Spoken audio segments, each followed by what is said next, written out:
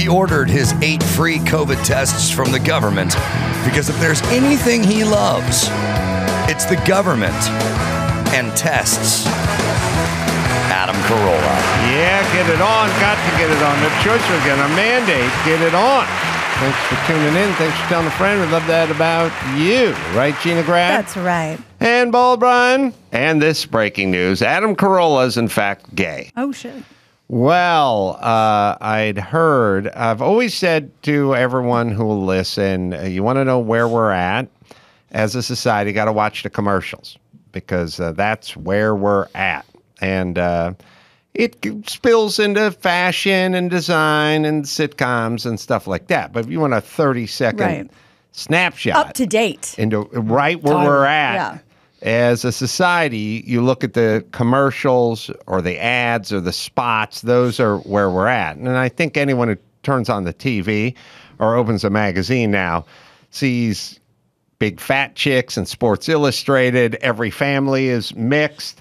Sometimes I get a little obsessed on the mixed families' kids. Sometimes they have a 5-year-old and a 7-year-old, and the 7-year-old will look mixed, but the 5-year-old's got red hair, and I'm like, is that from this relationship? I have to know. Well, they're probably Brady Bunch style because that's part of the representation. That's right. I would think. Mixed family.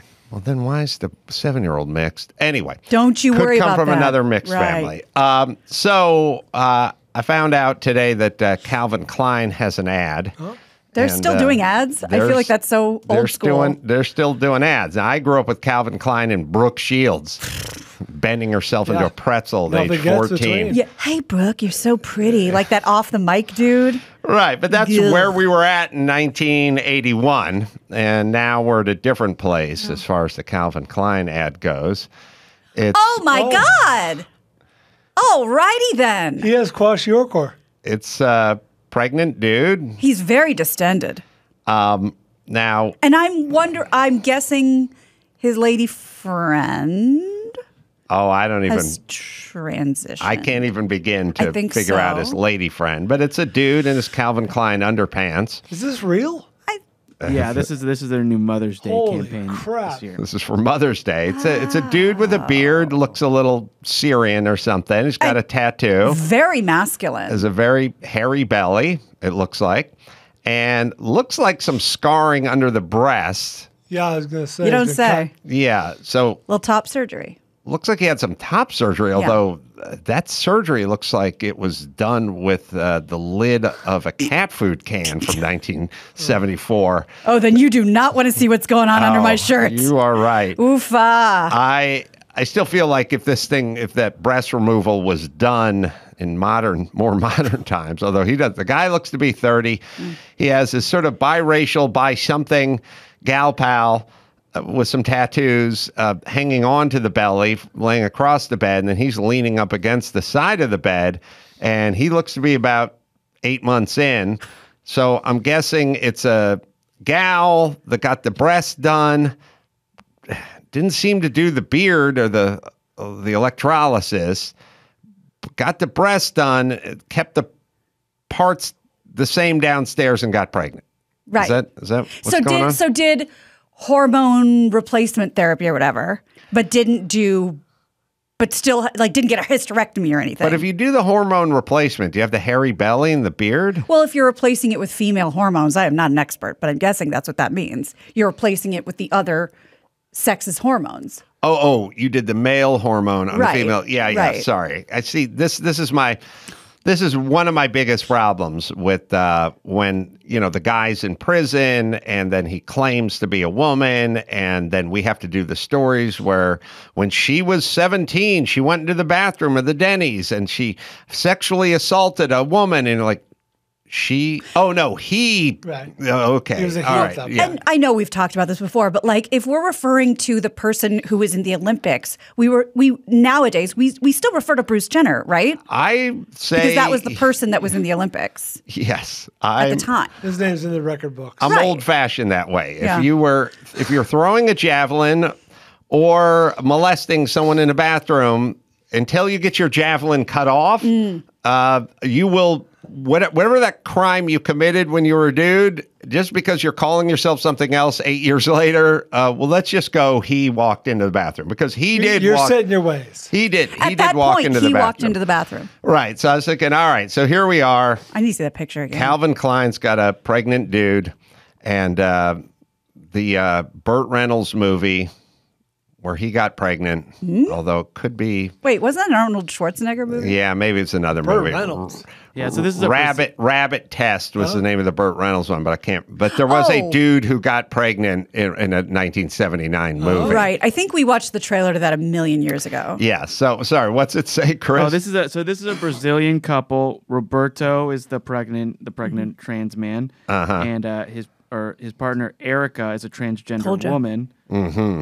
And he already had his baby as of the recording. Good for him. And he gave birth to a question mark. Jesus fucking Christ! All right, so these. All right, well, a son. These are the kind of be careful. Yeah, Chris, that's not. I can't say that. No. Can't because. Why should any doctor assign a gender just because you're a woman or a man? They should get to decide at some point. There are many people who agree with you. These are the fall of the science crackpots, by the way. These are the crackpots who want you to follow science. All right, so the kid will decide who they are when they're 7.5. But I said, let's do me a favor. Find me the commercials I grew up with, because it was a different world. And I love the theme of the old commercials because it was always about the wife coming up short and ring around the collar. Desperately trying to make things right for her husband.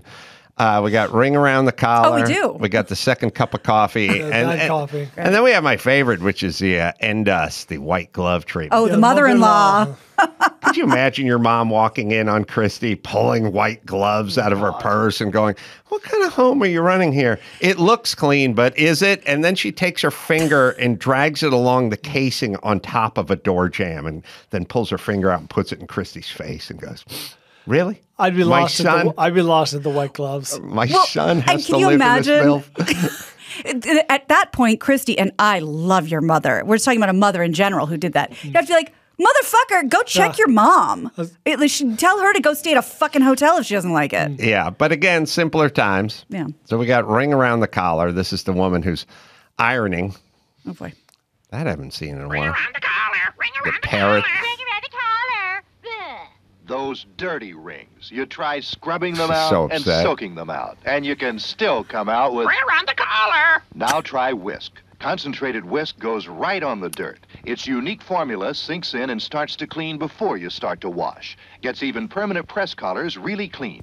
Whisk around the collar beats ring around the collar every time. Pretty shirt. Pretty shirt. So she's obviously distraught because her husband's got to go off to work. She's fighting with a ring bird. around the collar. The guy's wearing a tie that's pretty well cinched up. Yeah. I argue you don't really see you get ring around the collar when you do shows and you put makeup on you. Absolutely. You will see the makeup on the collar. But if you wear a tie that's cinched up. That's a secret between you and your wife. That's and right. That's it. You and your neck. Yeah, it's more of a secret shame between you Indeed. and your wife. Yeah. And then we got the second cup of coffee, which I always love. This was my favorite. And again, I'm watching these commercials when I'm 9 thinking, I guess this is the world we're living in. So I'm going to marry a woman one day who's going to be really upset Makes that her kick-ass coffee. I didn't love her coffee. And way to internalize back then. Like, Right. she takes this really personally. Oh, sure you can't stay for more coffee? It's late, and Jim never has a second You cup. know, I'd love another cup. Jim never had seconds of my coffee. And I make pretty good coffee. But that night, we both discovered U-Ban. U-Ban, special coffee, because it's made with special There's a couple beans, things I like. I 100% like that corned she beans, has for taste and put aroma his so delicious inspector detector hat on Yeah, him that and said, like, bucket we're hat. leaving. Yeah. And then I kind of like her gumption. Yeah. Like, she's asked if they want some more coffee, and she slides right in. Like, hey, whoa, no can do. Yeah. That's a no-fly That's zone not how we around work here. in this family. Yeah. Yeah, we're heading to the car. Jim doesn't do that. It's clear that Jim's fucking the neighbor, right? Yeah, I Jim think peeled so. away pretty quick. Yeah. Yeah. Okay. Like, so long. Isn't that the exact same actress that was in Airplane doing that exact same Is that scene? her? That's her. Because they do the exact thing. Yeah. Yeah, when they're going to the moon. That's the second That's one, her. right? I'm going to call the hat they put on Jim It's a deep dive. My Ellery Queen hat. I believe there was a detective show in the later 70s called Ellery Queen, which I've never brought up before. Never heard of it. And he wore a hat. Now, by the way, this guy's wearing a blazer and a white shirt. For some reason, wearing a crazy, like, Jack Klugman tennis hat or something, a fishing hat. I know they needed the hat symbolically to say we're leaving. Yeah. But I would buy a couple leaving a party, Brian. Yeah, that happens. You ever had a party and someone tried to leave and like, where's your hat? How do I know you're leaving? At some point, at least 99% of the guests try to leave. At the party, right? At least. Yeah. It's almost a given. You're right about the hat. And then there is now Ellery Queen. You guys have to understand that white guy. All of the all of the detective shows from the late 60s and the early 70s are always like Mannix and Cannon and something. Ironside. And they're like rough and tough dudes driving cool cars and all that kind of stuff. As it got later on, somebody went like, we should go against type. Let's make a quirky detective. Let's make a guy who's got some foibles and whatever. This was the Monk of his day. Yes. Yeah. He has this guy who played Frederick Danae. It was kind of popular or recognizable back then. Does he have a little bit of a John Mulaney thing going on, or am I looking at the... Okay. Yeah, a little bit. Never thought about this detective show, but I've never heard of this until now. I want to see the white glove commercial so I can be happy. This is Hi, Blanche. How's tonight's dinner party coming? Fine. You want some coffee? Oh, Blanche, the place looks spotless. Oh, it should. I've cleaned all morning. Oh, no, the white glove. The white glove's gone on. She's dragging it everywhere. Caught by the white glove. Poor Blanche. She should have used dust on her clothes. Dust can't escape. All right, so she's humiliated because her friend found dust and brought a white glove What a bitch. to the party. Yeah. But now we got pregnant dudes. So here we are. Yeah. We've done it. Some call this progress. Diane Keaton was the other girl in this commercial. Ellery Queen. When would that show run? And what the hell was it? And why do I think the guy wore a hat? That's the pressing question of the moment. Bill Browder's going to zoom in momentarily as well. Knows all about Putin and all about money and all about money laundering and all about the mob and the Russian mob. Is he going to teach us how to launder money? I'd love to know how to launder it. I use whisk when I launder my money. Ring around the dollar. Change around the dollar. Yeah, that was good. All right. Is there an Ellery Queen? You're telling me one of those women was Diane Keaton? I think the kitchen lady. Really? Caught by the white glove. I think that was. Wow. I mean, if either one of them was Diane Keaton, that was the one. Yeah. All right. The Godfather in '72, and then this. In that order. We're pulling it. Ellery Queen went for one season, 75 to 76. That's how little I had going on in my life when I was 10. I just watch it. Ellery Queen. You had to name your series, your detective series, after the detective. Okay, so what about Bob Queen? The question. Yeah. The fuck is it, Ellery? Ellery Queen? Well, you don't have Madam. All you have is the title, and that's just the name of the guy, right? Okay, yeah. So, it's good if you're if you're going Kolchak or something, or a Kojak. Cannon or Kojak, yeah. There was a Kojak and a Kolchak or something. Of course there was. Yeah. All right. So we got Ellery Queen. Did he wear the weird hat? See if you can guess who done it.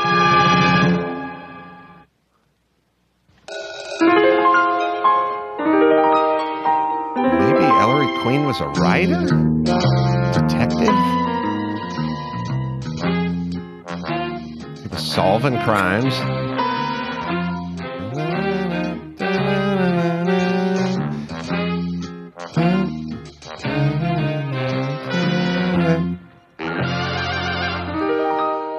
Broken glasses. It's very noir.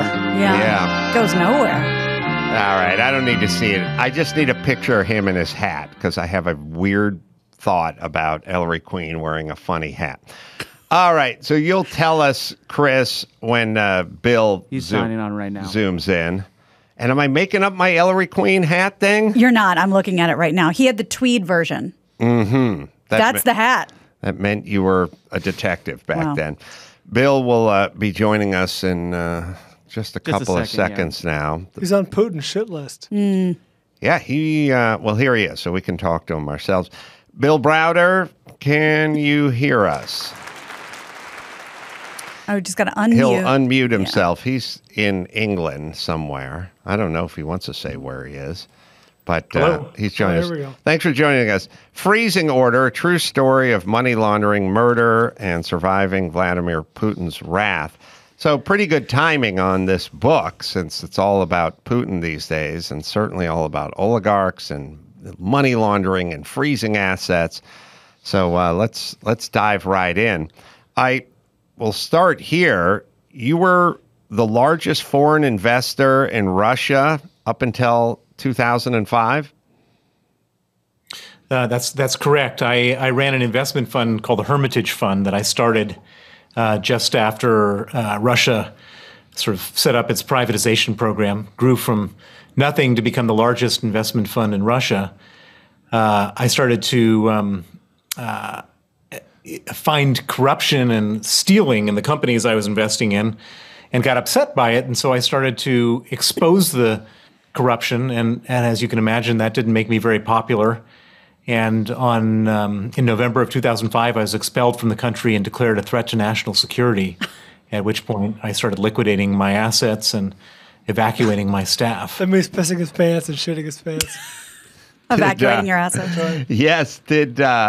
Putin's got kind of a rich history of getting rid of people he doesn't like. Do we know how many people he's gotten rid of? It depends how you count it. So, he's getting rid of people in Ukraine on a daily basis, thousands and thousands. He's gotten rid of people in Chechnya, tens of thousands, people in Syria, tens of thousands, and of course all the people in Russia, and there are also tens of thousands. And so, Putin is a mass murderer, serial killer on a scale that very, very few people have seen. Mm. And is it true after Trump was elected, Putin wanted Trump to send you back to Russia? So yeah, it was pretty crazy. So I normally live in London, but I was actually in America at the time. I was just about to start writing my book, and I was going to watch the summit, but I decided, I'm sure I can read about it afterwards. And so I put my phone on mute and turned it face down and vowed to myself I wasn't going to turn it over until I'd written a few pages, and turned on my computer and started writing. And I don't know, about an hour later, I had almost like nothing to show for it, maybe like 2 sentences. And so I turned my phone over and I saw there like 176 messages on my phone, and everyone from all over the world was saying, "Bill, are you watching Helsinki?" And I wasn't. So I turned on the video link so I could watch the playback, and there was this press conference with Vladimir Putin and Donald Trump. It was a Monday after, on the previous Friday, that Robert Mueller had indicted 12 Russian military intelligence officers.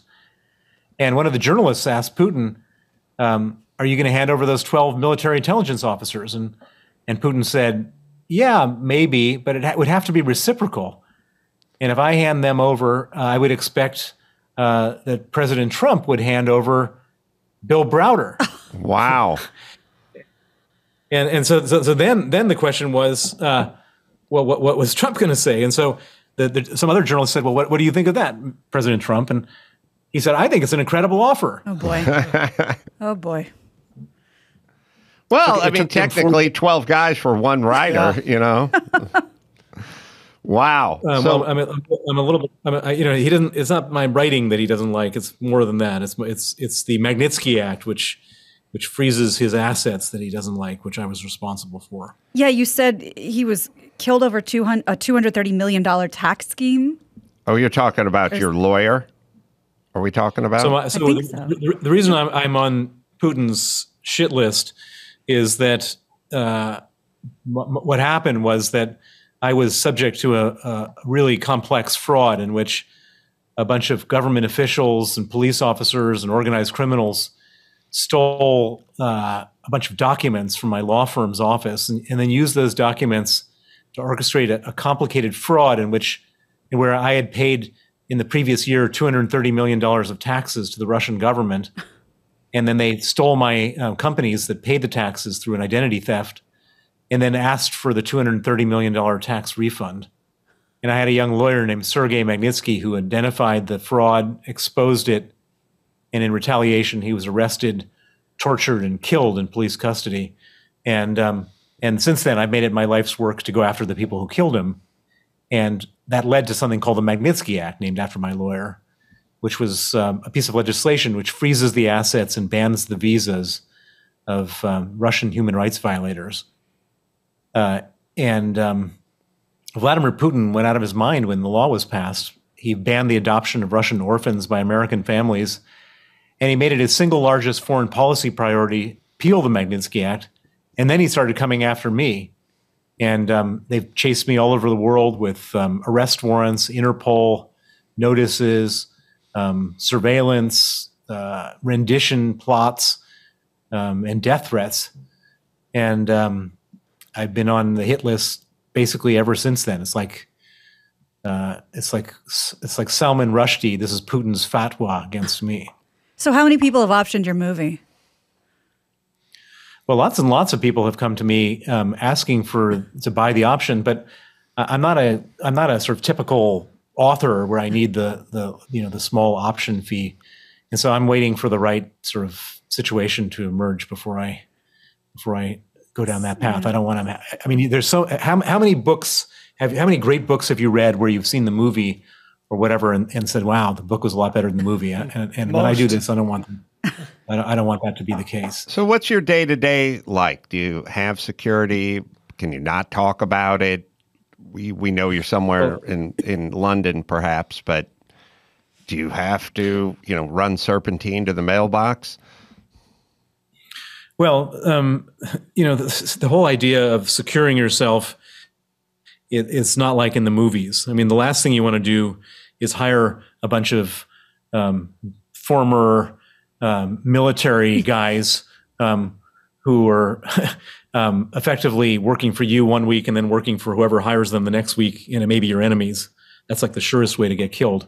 And I know a lot of people who've been in danger who have hired teams of bodyguards and been killed. And I'm sure you've seen, if you look at, famous stories of people being killed, them and their bodyguard or they got killed and the bodyguard survived. And so I don't think that's the way to do it. The way to do it, and by the way, there's no science to this. This whole idea that, these security specialists, it's kind of nonsense. It's common sense how to stay alive in a situation like this. And you have to say, okay, if you were my enemy, what would you do? And then I try to then work my way back on how to make it really impossible for you to do that. And so it's more about protocols and intelligence and information and so on than it is about having a bunch of bouncers hanging around you. Where are we at with the oligarchs and Putin and sanctions and, the war broke out in Ukraine and we announced that we're going to do a bunch of financial sanctions and some of the oligarchs didn't make it onto the list, perhaps. And then there was a lot of discussion of this is going to hurt Putin. Then a lot of discussion of, it's not going to hurt Putin. Where is it? Is it effective, what we're doing? And how would it affect Putin? Well, there's a lot of questions there. Let me try to deal with them one by one. So first of all, the idea of sanctions can either be a deterrent or it can be a punishment. In the case of Putin, if we had done sanctions before he invaded, it could have been a deterrent. And we wouldn't have had to sanction, thousands of people. We could have picked like 5 oligarchs and sanctioned them and then stared at Vladimir Putin and said, if you want to invade, there's going to be 100 more of the highest value targets on the list. Are you sure you want to do that? And if we had done that, Putin might have had a different calculus than he had before he invaded. He was under the impression and the assumption that we would not do anything because he's done a lot of really terrible things before, and we have done nothing. So he invaded Georgia, and there were no sanctions. He invaded and illegally seized Crimea, and there were like totally nothing sanctions that didn't have any effect on him. He shot down a passenger plane full of innocent civilians. Absolutely nothing. He provided, or he used chemical grade, military grade chemical weapons in Salisbury, England. No sanctions. He had interfered in the U.S. election. No sanctions. He hacked pipelines. No sanctions. So he's under the impression that like we were all so tiptoeing around him and appeasing him and so on that we would never have the guts to stand up to him and sanction things that he really cares about. And so had we done that, it might have affected his calculus a lot differently. But now that he's crossed the Rubicon, now that he's invaded Ukraine, he's like a prison yard convict. He can never back down. The idea of backing down is totally anathema to him. He only has a forward gear, no reverse gear. And so from now on, he's in this thing. So what's the purpose of sanctions? Again, not a deterrent. The purpose of sanctions at this point is to starve him dry of his financial resources. And in that respect, we have a lot more work to do. We have sanctioned about 2/3 of his central bank money, which is good. And we have sanctioned 35 of 118 oligarchs, which is also good. So we've gone after a good portion of his savings. When I say oligarchs, sanctioning oligarchs, I assume that every dollar that an oligarch holds, 50 cents of that belongs to Putin. So we've gotten his savings, but we haven't touched his income. He gets $1 billion a day from Germany and Italy and all these European countries that are buying his oil and gas. And he spends $1 billion a day killing Ukrainians.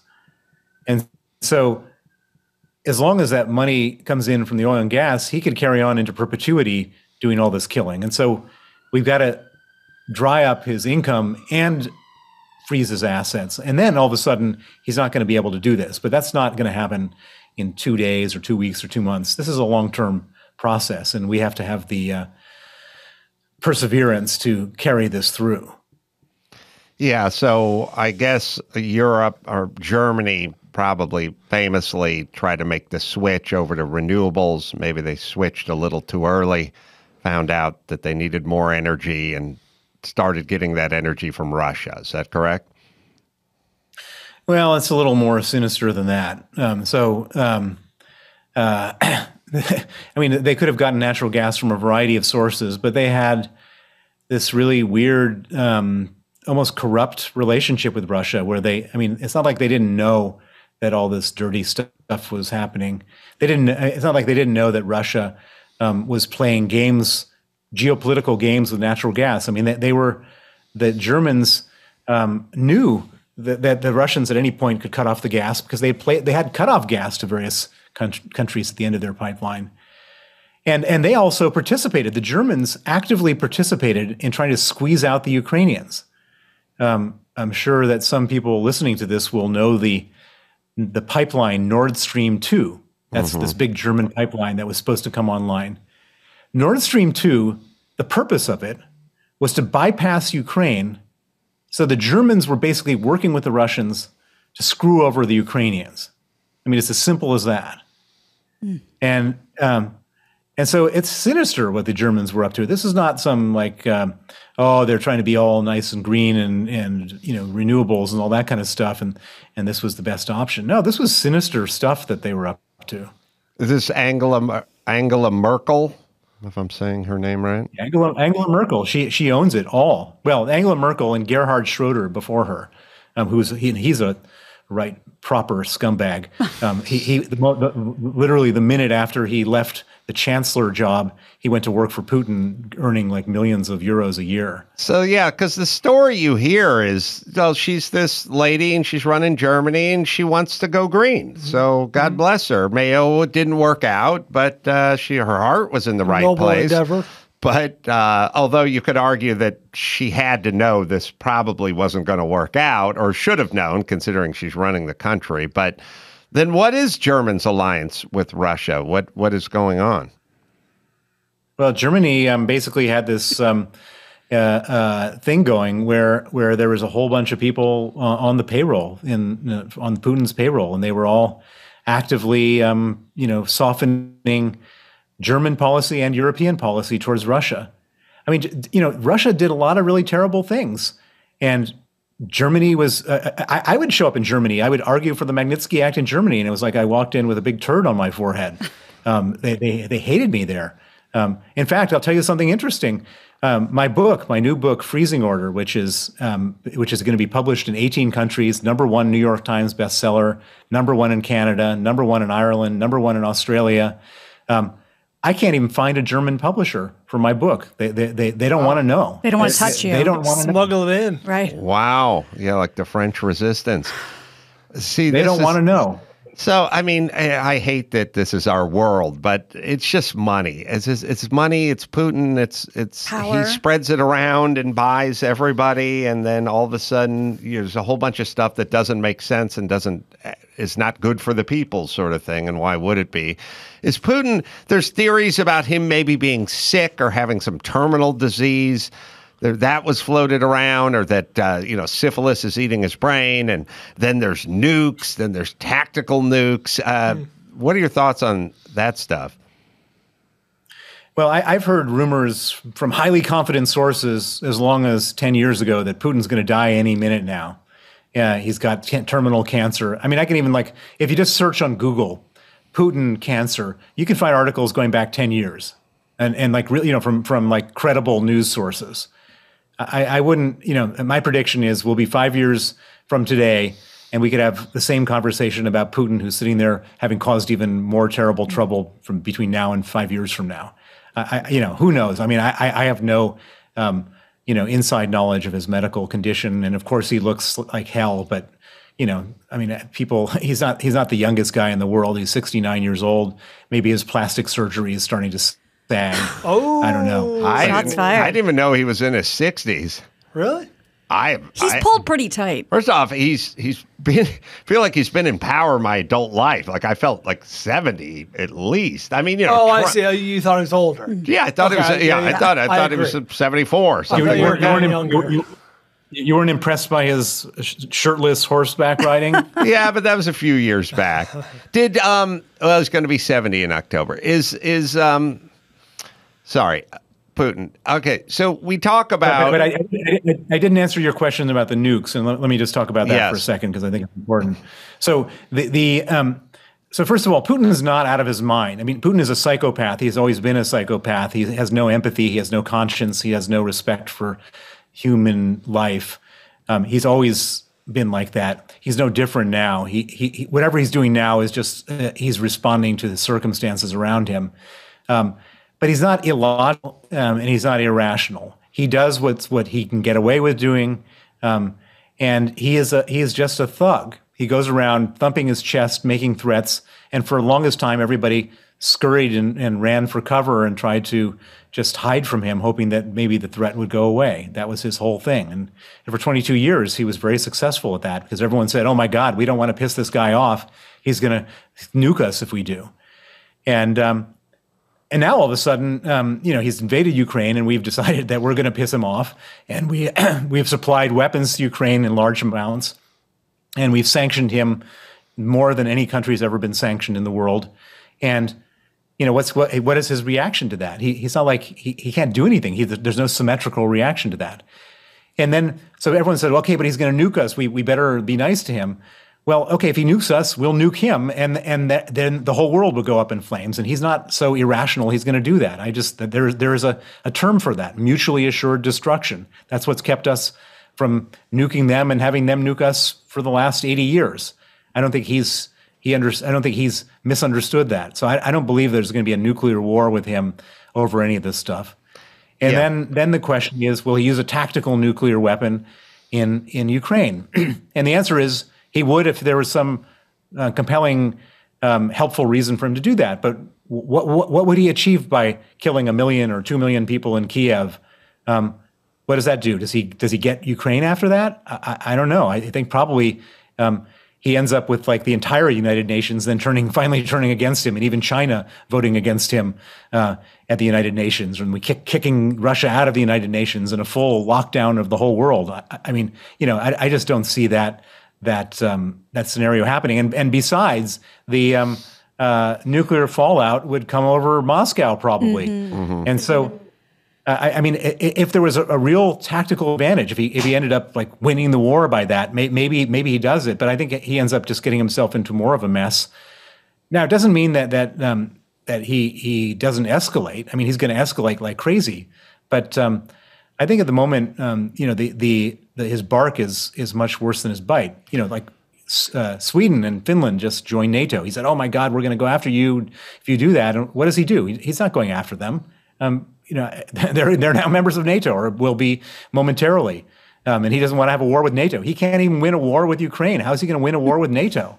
What about his successor? And I'm sure there's not a guy waiting in a bullpen, but we hear talk. Even our president, he sort of walked it back, but we're like, we got to take this guy out. Someone's got to take this guy out. You'll hear talk about take Putin out. I think Lindsey Graham explicitly said it. Yeah, Lindsey Graham said it. Biden said it, but I think maybe Biden just misspoke. But there's a lot of, we got to take him out. By the way, Biden didn't misspeak. He didn't misspeak. That was a prepared remark. And all bets are off with Biden because I never know if it's like something on the prompter or something he's just kind of spitting out. That's not something you misspeak about. That's the kind of thing you prepare a remark about, and then and to keep them guessing, hold on. It's not something you misspeak about. I don't know about Biden. I'm confused sometimes. But all right, if he gets taken out, is his replacement going to be worse than him, or is there some road to some? Well, no one could be worse, but are we going to? Anyone be worse than him? Are they going to pull from the same pool? Like you bought into his. You've bought into his spin. I haven't. My God, if I'm not there, there's nobody worse than him. He's the worst guy on the planet. I mean, with the exception of maybe Stalin and Hitler, he's that guy. No one's worse than him. And by the way, there is nobody waiting in the wings, because if there was, that person would have already taken him out. Right. So he's gonna for what it's worth. All bets are that he'll be around 5 and 10 years from now, and we'll still be talking about him. Would we go, let's just say he was taken out. Would Russia change? It would be the Wicked Witch got a bucket of water dumped on her, and now we can all rejoice with the flying monkeys? Or would they just keep going down this road, in your estimation? Well, it all depends on how he gets taken out. If he gets taken out by the, head of the KGB, or they call it the FSB now, and some new secret policeman takes over, to be more of the same. If he gets taken out because the people rise up across the country and they storm the Kremlin and hang him from a tank, then maybe Alexei Navalny becomes the president, and we have a new relationship. And that it all depends. Gina, you had a question? Yeah, just because there hasn't been enough doom and gloom, I would love for you to share your thoughts on how this affects American politicians, and if there's a force field around this country that we can't be penetrated by the thoughts of any nefarious Russian doings, or not. Well, I mean, he doesn't even have to devote any time from the St. Petersburg troll factory this time around, for one simple reason: he's pushed up the price of food, of heat, of gasoline to a level where that's going to do all the work for him. You're going to have all sorts of trouble. That's going to cause all sorts of populism, and all sorts of crazies are going to come out because of that. And not just the United States, all over the world. Actually, the frailer the country, the more likely you're going to have populist governments taking over. And I predict that like 20 countries in the world will have like coups as a result of this horrible standard of living destruction, where some people in some countries are going to be slipping below the poverty line and subsistence level because they just can't afford to eat. That's what causes revolutions. And that's been much better than any troll factories in terms of creating chaos in the world. So this is more of a macro thing as opposed to micro, going after a certain person, a certain politician, a certain this, a certain that. He's totally weaponized he's weaponized. This is now total, shotgun in every direction. Right. He doesn't even know where it's going to hit now, but he's had that impact. I mean, and the only thing that might stop this is that China is in the process of imploding because of their shutdowns and their real estate market and all this kind of stuff. And if China really goes down the tubes economically, then maybe oil prices start to decrease and all that kind of stuff starts to level off, even with Putin doing what he's doing. The thing about all this stuff is it's not like one person controls everything. There's a dynamic situation with a lot of different things going on in a lot of different places. Last question for you, Bill. Is he the world's richest man, Putin? Or is there any way to calculate that? Yeah, no, he's definitely the world's richest man. So I estimate that between 2000, when he came to power, and 2022, where we are right now, he and 1,000 people around him have stolen $1 trillion from the Russian state. That's $1,000 billion. He's probably worth well north of $200 billion. He's definitely richer than Elon Musk. But you should understand that this is not richness that he needs because he's been eyeing up, private jets in his spare time in the magazines. This is richness because in Russia, you can't be the richest, you can't be the most powerful person unless you're the richest person and the most brutal person. And so this is all part of his power trip, all part of staying in power, and all part of projecting that he's just the meanest, most powerful, wealthiest guy in the world. Well, the name of the book is Freezing Order, a true story of money laundering, murder, and surviving Vladimir Putin's wrath. Bill, we wish you all the safety and success in the world and hope you can come by and check in with us periodically on this super sad but compelling subject. Bill Browder, thank you very much for joining us, Bill. Thank you. All right, let me hit a spot here that is DR Power Equipment. Spending more time at home. Step up your property care. Tackle all your landscaping projects, with DR Power Equipment. Go to drpowerequipment.com, your one-stop shop for brush, mowers, chipper shredders, leaf and lawn vacs, wood splitters, rototillers, and much, much more. And you can check out DR Power's full line of professional-grade gas-powered equipment, plus the latest lithium-ion battery-powered tools. These things work. We didn't have the battery technology a few years back to pull this off, but now we do, and DR Power is leading the way. Clear a field of overgrowth brush, including 4-foot-high fields of grass and saplings up to 3 inches thick, or trim, mow, and edge your suburban lawn like a pro. Take care of your lot like a pro. All DR equipment's on sale right now at godrpower.com. Stock up for your outdoor season and get professional power done right. drpower.com. Go drpower.com. All right, we'll take a quick break. French Stewart is going to join us soon. Back with a few, and then we'll bring French in right after this.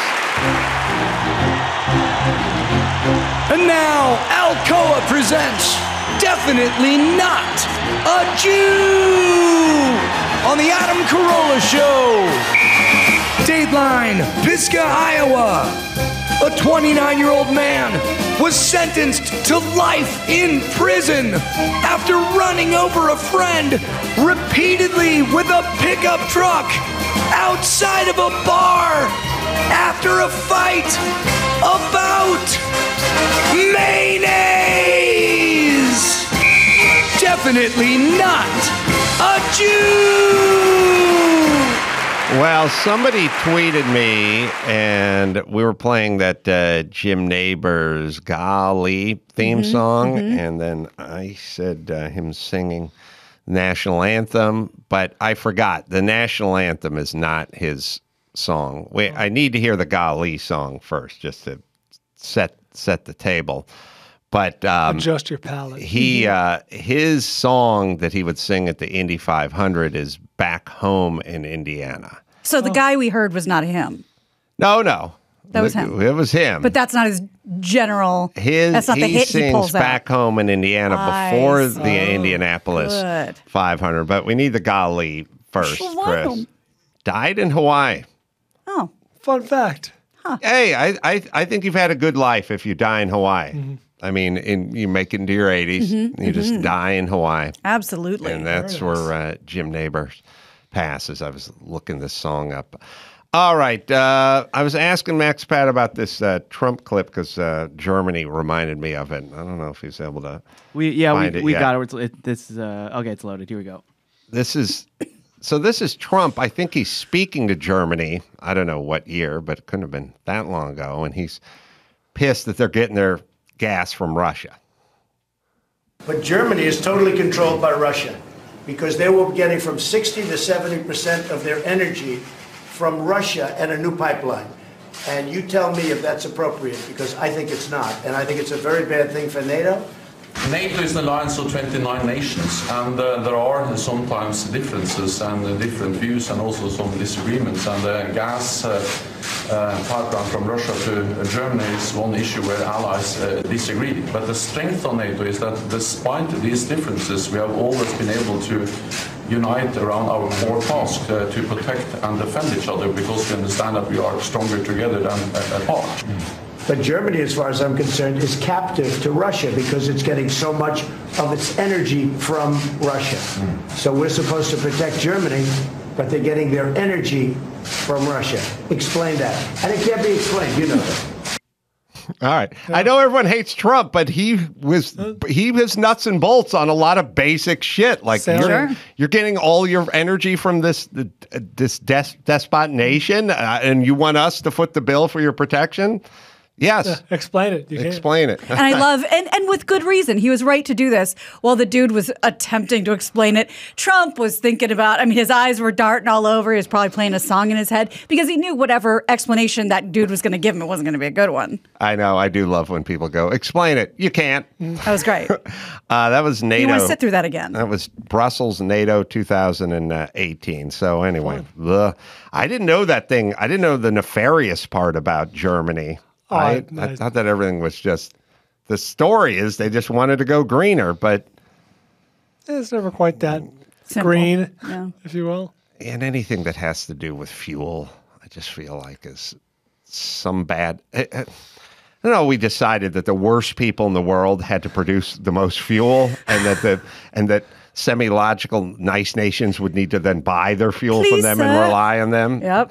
I mean, Jesus, I remember the whole OPEC embargo and odd license plate, gas rationing. Right. I mean, it was a whole thing. I lived through that. Lines going out the gas station and down the street. Oi! I only really know about that because of Licorice Pizza. It's very illustrated in the movie. You would know, but the van stalls out in the middle of the road. And I could there's a see line. that. I could see it. Couldn't I see the gas line? That's a good point. Mike didn't have the sound. Didn't have to be explained. Why now? He didn't have the sound up and announce it was the most boring movie ever. It was nominated for best screenplay. And you guys watched it without sound. There's people sitting around talking with nothing coming out of their mouth. Yeah, well, you don't have sound. I like the questioning. Well, what now? It was fun. I don't know what's going on. Didn't have anything interesting to say. Yeah, but to be fair to Mike, he's like, these people aren't good looking. It's like, well, that's true. That doesn't have much to do with the sound. We have, so something reminded me. I was talking to Dr. Drew.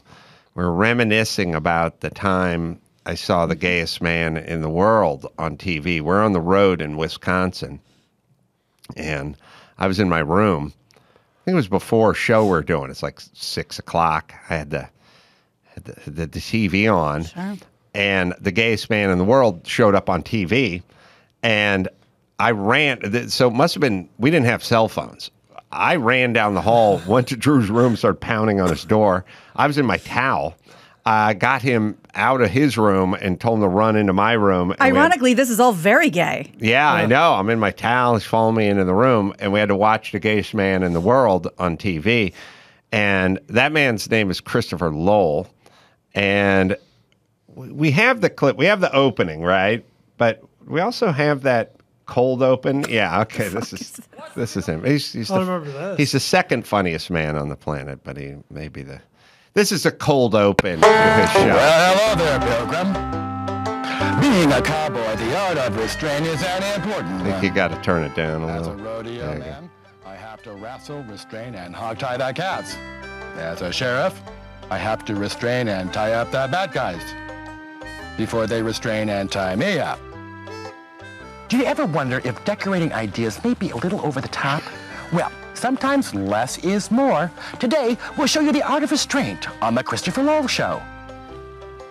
Chasing bad guys is easy, but babysitting can be hazardous to your health. Is this a John Wayne thing? At a network.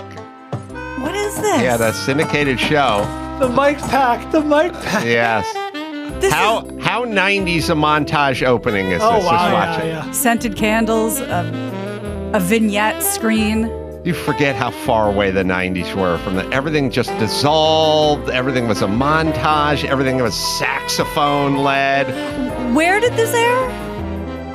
He had Public access, Wisconsin. He had a TV show, a home improvement designing TV show, and then he had a talk show. Hello, everybody. I'm Christopher Lowell. More. I need more. A little bit more. What are you doing? A little more.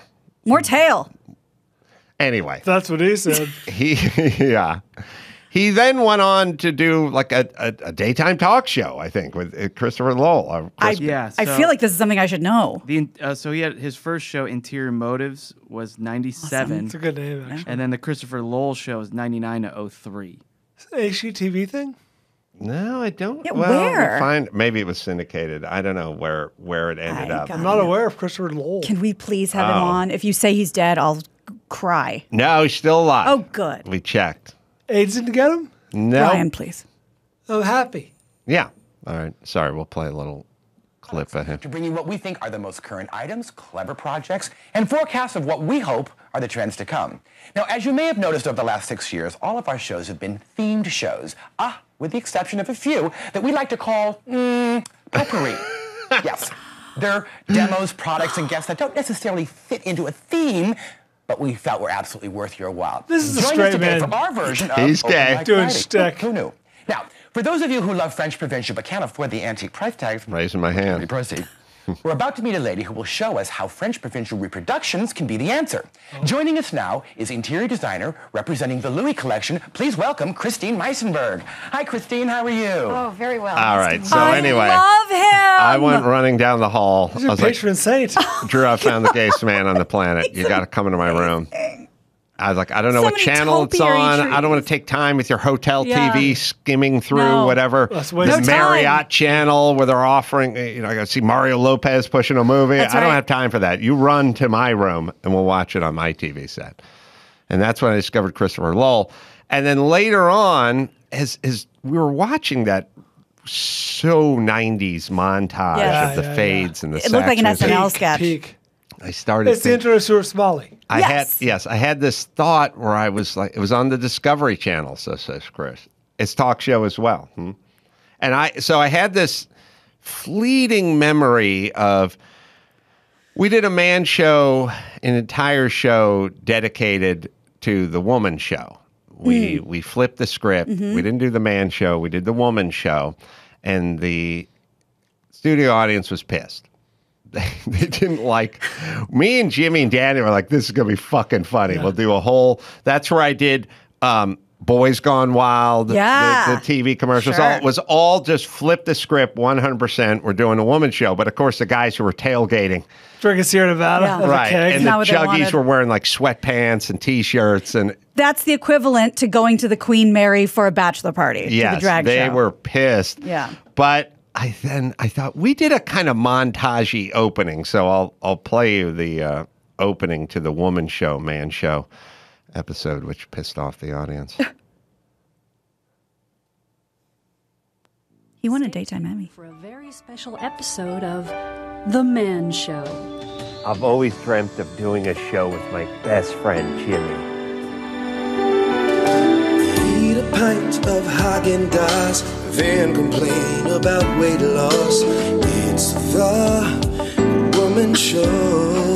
Oh, spend this paycheck on a dress, blame it on the PMS. It's the woman show. The new theme is wonderful. It's a place where we can cram together. Stripper. Vegetarians are wearing leather.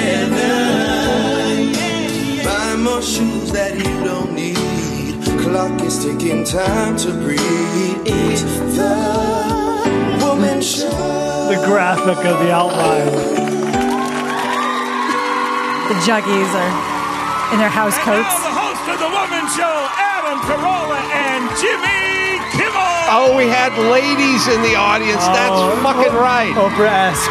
People hated it at home, but the audience was we got all chicks. Lingerie.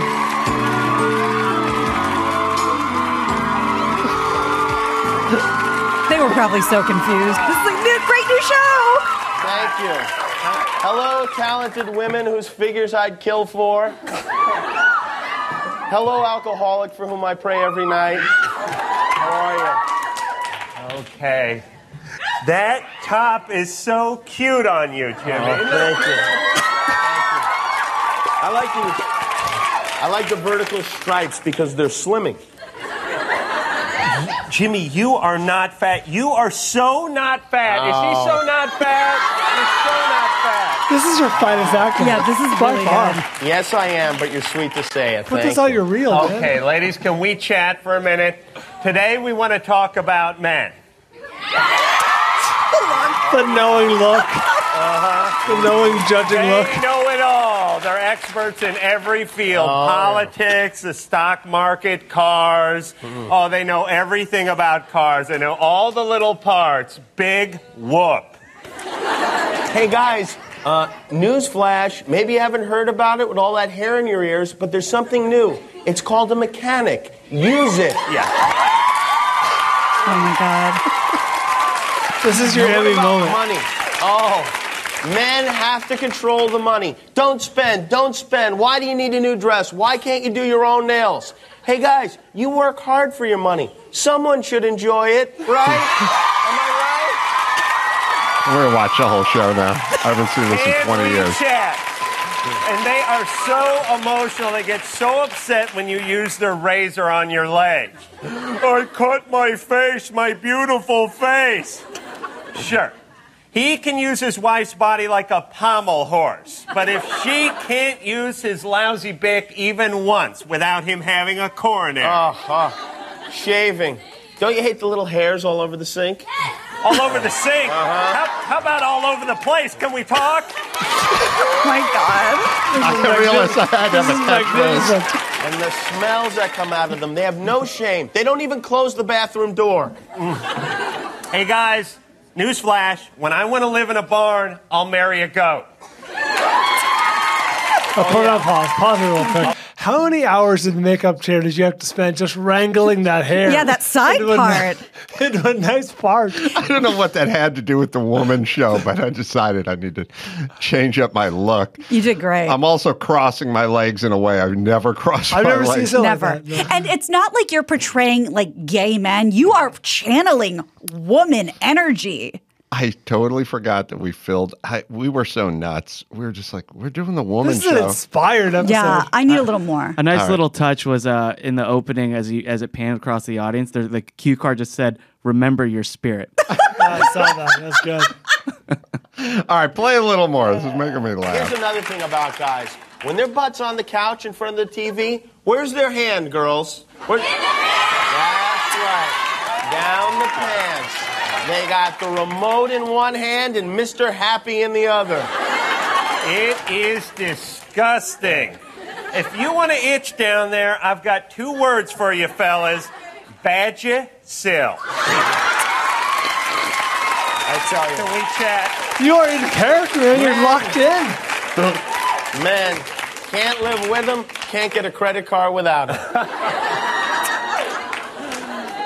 Okay, so...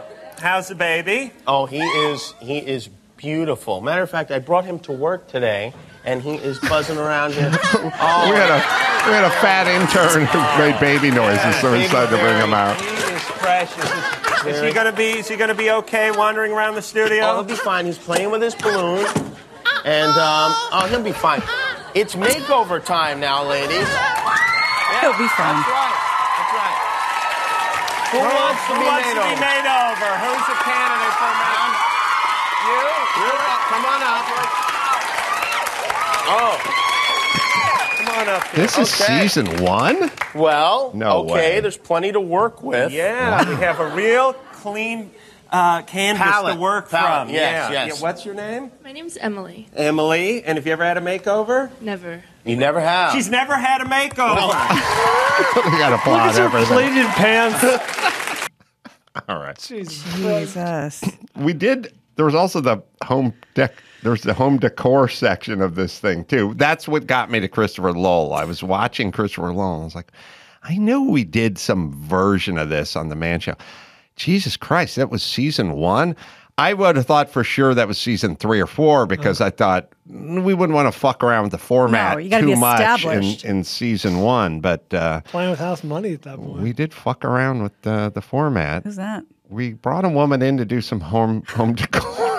Is she in on the joke? I don't know. I never could figure it out. We'll play a couple seconds of it.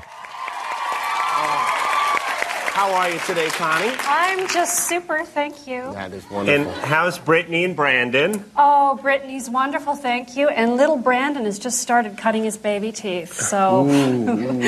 My Barry just went through that. It's hard. There's a lot of sleepless nights. Oh, tell me about it. My head hasn't touched a pillow since the Beatles broke up.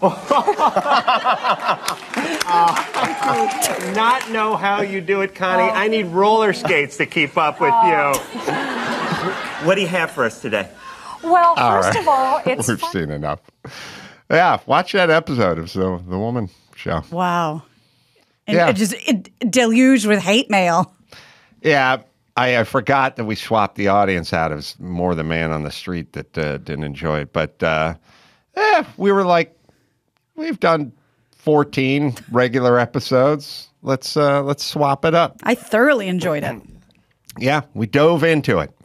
All right. Committed to the best. Yeah. Yeah. French Stewart. Yes. Back by popular demand is waiting out in the wings. We'll take a quick break. We'll bring French in here right after this. The Adam Carolla Show presents French Stewart's birthday cocktail party for February 20th. Let's see who's here. Let's welcome the evening's photographer, Ansel Adams. Screenwriter, producer, and director, Robert Altman. Guess who's coming to the party? Sidney Poitier just showed up. American auto racer, Bobby Unser. We welcome U.S. Senator Mitch McConnell. Actress Sandy Duncan is here. Let's welcome rock guitarist and the namesake of the Jay Giles Band, John Giles. Donald Trump's ex-wife, Ivana Trump, is here. Half of Steely Dan just showed up. Walter Becker is at the party. From the band Spirit, the guy who sued Led Zeppelin, Randy California. Charles Barkley is here. So is Cindy Crawford. Kurt Cobain is with us. Trevor Noah's here. So is Rihanna. And Patty Hearst is being held hostage. French Stewart on the Adam Carolla Show. Wow, that is the list amongst the most eclectic birthday party. We do a lot of people. There's a lot of guests, but that may be the best. That's how you know that horoscopes are just bullshit. Yes. Like none of those people make sense with each other. You're right. But it's definitely the most impressive list we've heard. It's pretty good. It's really good. French is really just back by popular demand. Everyone loved his appearance on this show, 5 years ago now. Or right coming up on the anniversary, June 6th, I believe. Good Lord. Reading here. I know, too long. So the fans are just like, bring French back. But he's got an animated series he's working on as well, which is a Mike Judge series for Netflix. Mike Judge is so goddamn good. Yeah. It's called Exploding Kittens, and you're doing VO work on that, right? That's right, yeah. When is that due to hit Netflix? I don't know. They're still making it. We just started it, but it's really fun. You know, it's just going in and just sitting around with some dudes and saying, okay, I'll give you like some of your writing, and then you'll give me like a couple of just go crazies. Oh, right. And so it's just fun. It's just but they're lovely, you know. So I don't know when it's coming out. I don't know what the deal is with it, but we're just doing it right now.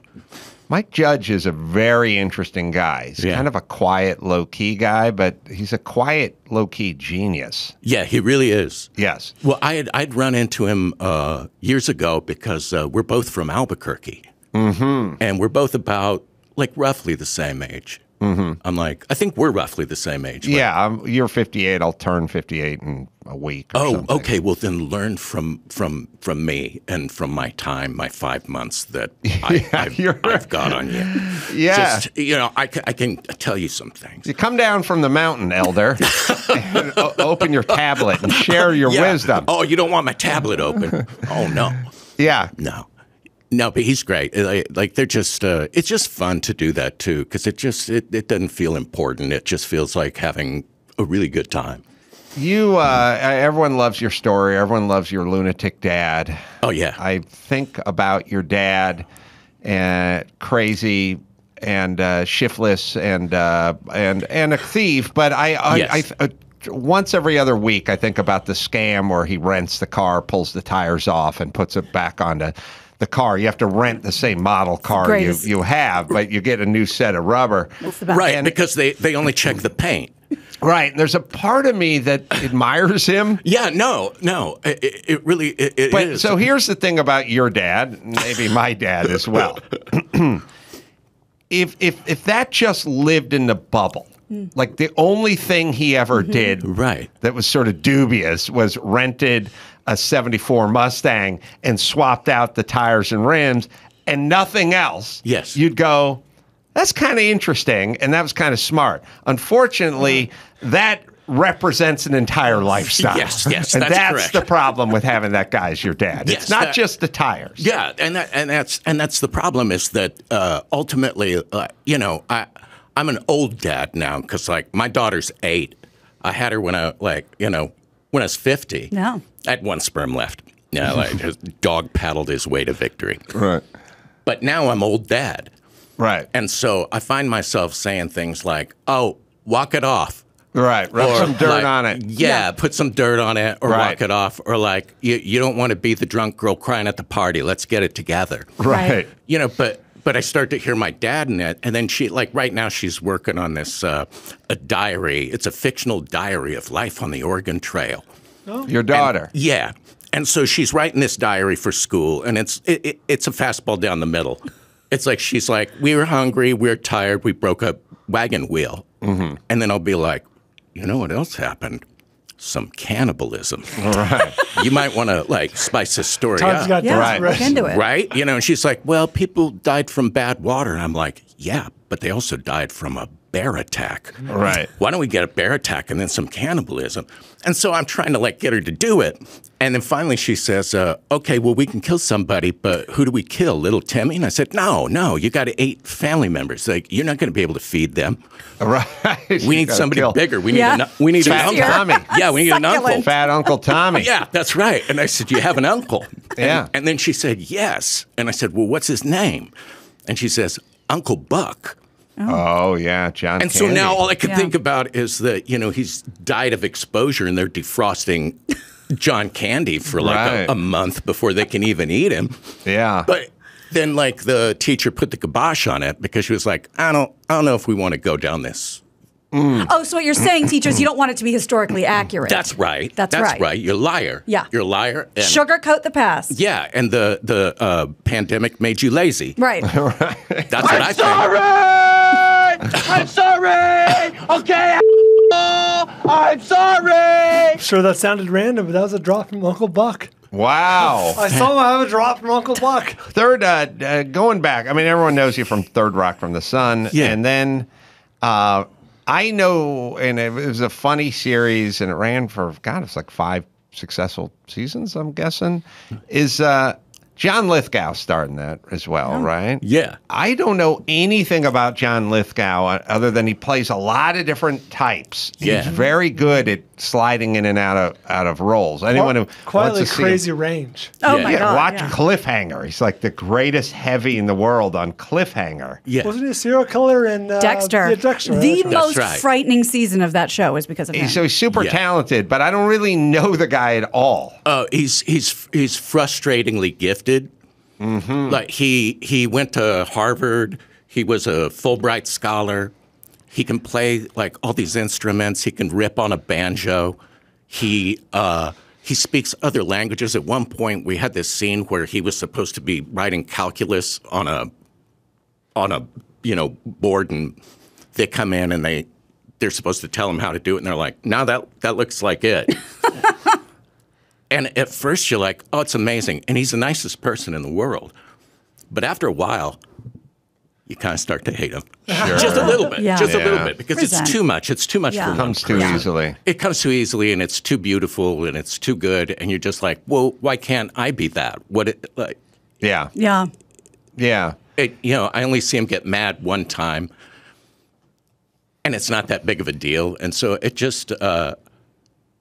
there's a part of me that loves him deeply and the part of me that's resentful. You're the Salieri in this case. I'm the Salieri. Well, Yeah. He's the Mozart and I'm the Salieri. Right. Whoever cast that show knocked out of the park with just the talent packed in. Joseph Gordon-Levitt, you, Lithgow. Yeah, I forgot Joseph Gordon-Levitt. I forgot about that. Yeah, Joseph Gordon-Levitt. Yeah, we all had like a reunion about a month or so ago, and it was just the same thing. You just drop in, everybody's lovely.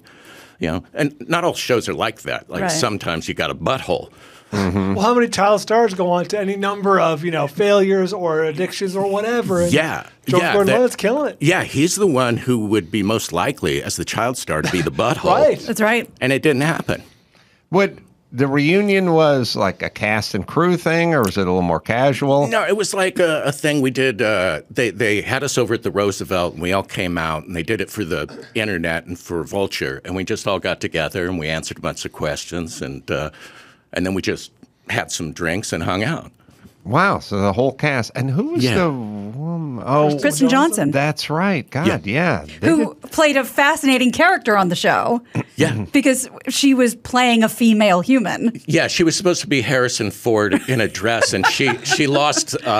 She didn't she lost the coin toss, so she had Harrison Ford had to be the woman. It's great. Yeah. Yeah, God, I totally forgot about the rest of the cast and how talented that group is. Yeah, Lithgow just sort of seems like a genius, and I don't know how you can tell that from watching a guy act in roles. But it's the Mid-Atlantic accent. I think he is. Yes, is that what it is? Mid-Atlantic standard. Right. Yeah. So when you got onto that, you'd been doing roles in movies and things like that before that, but this was kind of the first big one, right? Yeah, this is the first time where, it wasn't just a pilot that I killed or, like it was the first one that sort of went on. But I just remember it being just the most fun you could have, and you're making money, and you can't believe that you're making money. Was it?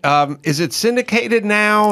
Was it pop? Where is it? It's everywhere. I don't even know where it is anymore. I can't keep track of it because I've got old man disease. Do you get to wet your beak? I mean, are you financially Is the mailman your boss? Yeah. No, it's it's lovely. I'm I've had a nice life. I just have, and I worked hard for it, and I know that. But also, so much of it is just you get lucky. You kind of get lucky at the right time, and some people don't. And it's been lovely. Who named you French? Oh, I'm Milton French Stewart IV. Wow. Shit. Yeah. The first Milton French Stewart killed... Thank you. Yeah. He killed a guy on a bridge in Virginia and then ran into the woods. Wow. And then the second Milton French Jr., he was a boxer that was inappropriate with children. Oh, boy. My dad, con man. It took 4 Milton French Stewarts to get to fucking actor. Yeah. Just actor. To get Not ambassador. Inspector Gadget Right. too. But I have zero idea how this went down and why everybody was just so committed to this whole thing. When my daughter was born, I was praying it wouldn't be a boy because I was like, oh, I'd have to do it. Yeah. You're locked in. Milton French Stewart V. Yeah. You'd have to do it. Well, you kind of usually when the second is, a criminal or unsuccessful, it slows the roll down a little bit, but not with the Stewart family. You guys doubled down. They leaned into it. Yeah. Gain momentum. Yeah, punching down. Did they all go by French, or did most of them go with the Milton? I think they all went with French. Everybody pretty much discarded the Milton. Yeah. The Milton's a hard beat. It's an easy name to leave. Yeah, really. Mike Judge, exactly. Yeah. Office Space. My wife sometimes whenever I'm doing a shady U-turn or something, She says, "Oh, someone's pulling a Milton." Oh, right. And so now Milton is sort of my alter ego. That's your Jekyll and Hyde. Yeah, it's my Jekyll and Hyde. It's when something's really going bad, like pulling a Milton, or else like, oh, well, that was Milton-esque. Speaking of driving, I have this vague recollection of last time we were in here. We were talking about taking a dump into an In-N-Out burger bag or something. Yes. My wife said, "Hey, try not to." Like, it was delightful, but try not to revisit, like, your story about shitting in a bag. That's Milton because behavior you had a bad taco. And I said, okay, I promise. And so now I will tell you the story of the other time I shit my pants. How about That's that? good. How about that? Well, that's fine. Deal. Yeah, it's still a deal with her. Okay. What I would do is if I was doing a play or I was doing a show with kids, they'd get bored, and then I would start a fart war. Mm-hmm. And basically a fart war is where you walk by a kid. It's a great movie. You fart at him. Yeah, right? Farts war. Fart war. And you fart at him, and then you keep score. They fart at you, you fart at them. And I'm an older man, so I'm a pretty good farter. Sure. And so I would start a fart war. I get it going. I'm up like 8-4 on some kid. I see him standing over at craft service. I've got one locked and loaded. So I walk up on this kid. He's just getting his breakfast. And I fart, but I shat my pants. Right at craft services. Right at craft service. Worse. It was in the morning, and I knew it was. And I knew it happened instantly, and so I just. You win, by the way. Yeah. Well, no, I waddled up to my room, and I had to see what the damage was, and so I ditched my pants, and I'm like, "Now pants are okay, underwear goodbye." I put them in a bag. Let's just turn back the clock a second if you'd here. like. What event is this? Play, Chuck E. Cheese? Kids' Choice Awards. This is a children's hospice work. Where are we? This is a children's show, and it's on the Warner lot. It's a show with a bunch of kids. Oh, okay. So they like the fart war. Right. Sorry, continue. Up in the room. Okay, so I get up there, I ditch my underwear, and then I have to take them down in a bag and dump them down in a dumpster. Right. You know, because I'm so fancy. Right. Yeah. You know, you've got the tour coming by. You got to wave, be cool. And I got back there, and then I cleaned myself up. I freeballed it for the rest of the day because, you know, there was trouble. And then I got a call in my dressing room saying, "Hey, we're ready for you."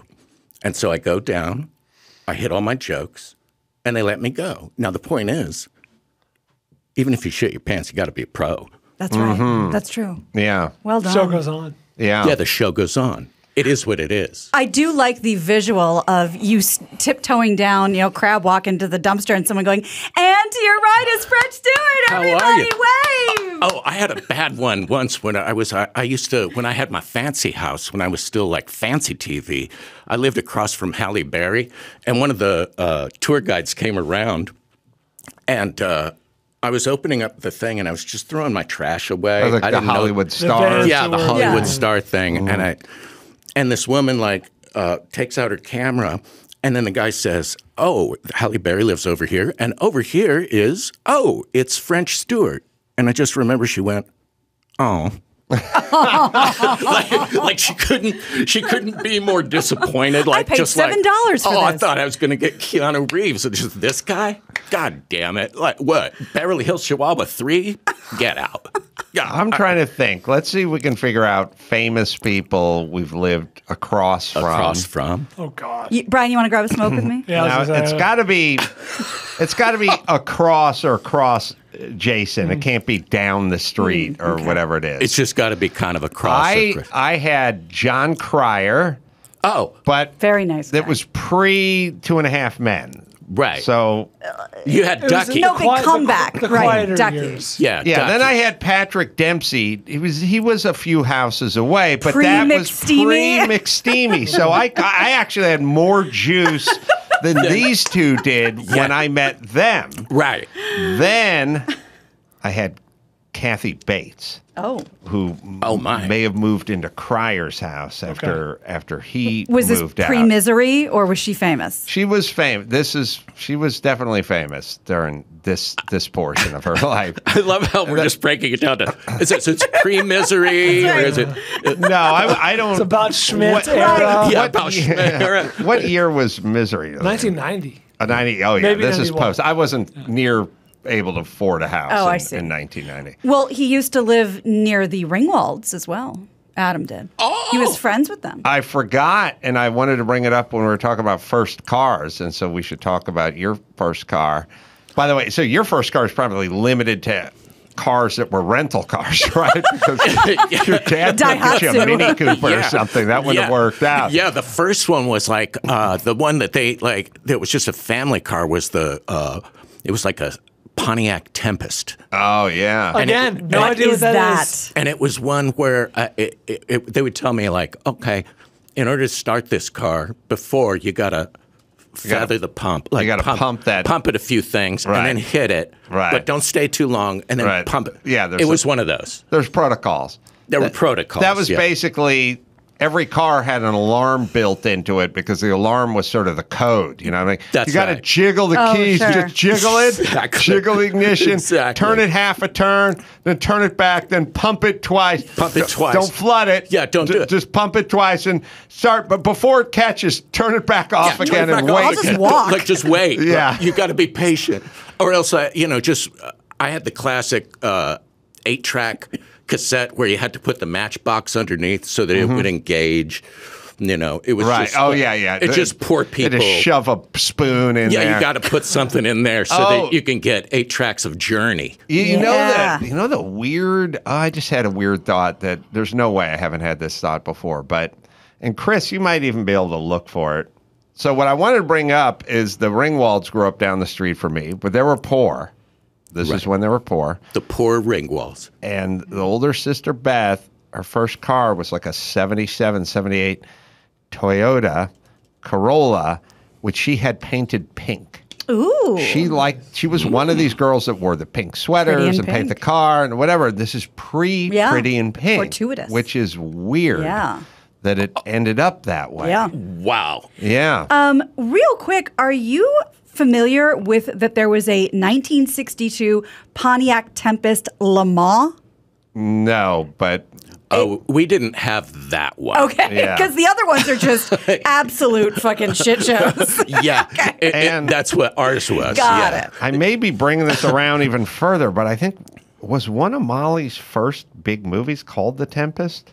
That doesn't sound Shakespearean adaptation. What was you got? There's a lot kind of coming back. There's some version of that, or something close to that. 1982. The Tempest. That was her first big a rom-com with Susan Sarandon and Gina Rollins. Yeah, or Jenna. Or Jenna. You're good. That is insane. Raul Julia. That just came out of your meat box, your brain head. Right on my ball sack. Right on your ball sack. This is 1982. That's like when we were both just probably graduating from high school. That's right. And you were going to see that movie. What's up with you? It was a weird movie for a 15-year-old to play in or whatever. Yeah, it doesn't matter. It doesn't make sense at all. But I liked her sister with the pink car. Right. And her car, she got, when people would get paint jobs on their cars like it was no big whoop. Like Earl Scheib would paint your car for $44. Yeah. And we didn't worry so much about they bringing it down to the bare metal and they're pulling all the jams, the rubber off. It's like, no, just go change the color of your car with this dude for $50. Yeah, and people you go over and you get your gremlin painted like a pair of Levi pants. Right. And you move on with your life. You think French is kidding? No. They have a Levi gremlin. Yeah, a Levi gremlin, and then you go get your picture taken at Olin Mills and you call it goddamn day. Yeah, they had, now it sounds like you're talking to your daughter. Yeah. That's pretty much AMC had a car called the Gremlin. Okay. And they painted it blue. All right. They put a pinstripe of a stitch on it. Of course. They put Levi's, a decal on the side of it. Looks good. And the interior was denim seats. Yeah. Who the hell would want that? Well, this is what we were doing in 1978 while the Japanese were eating our fucking lunch. That's right. They had to be laughing their ass off. We were more American.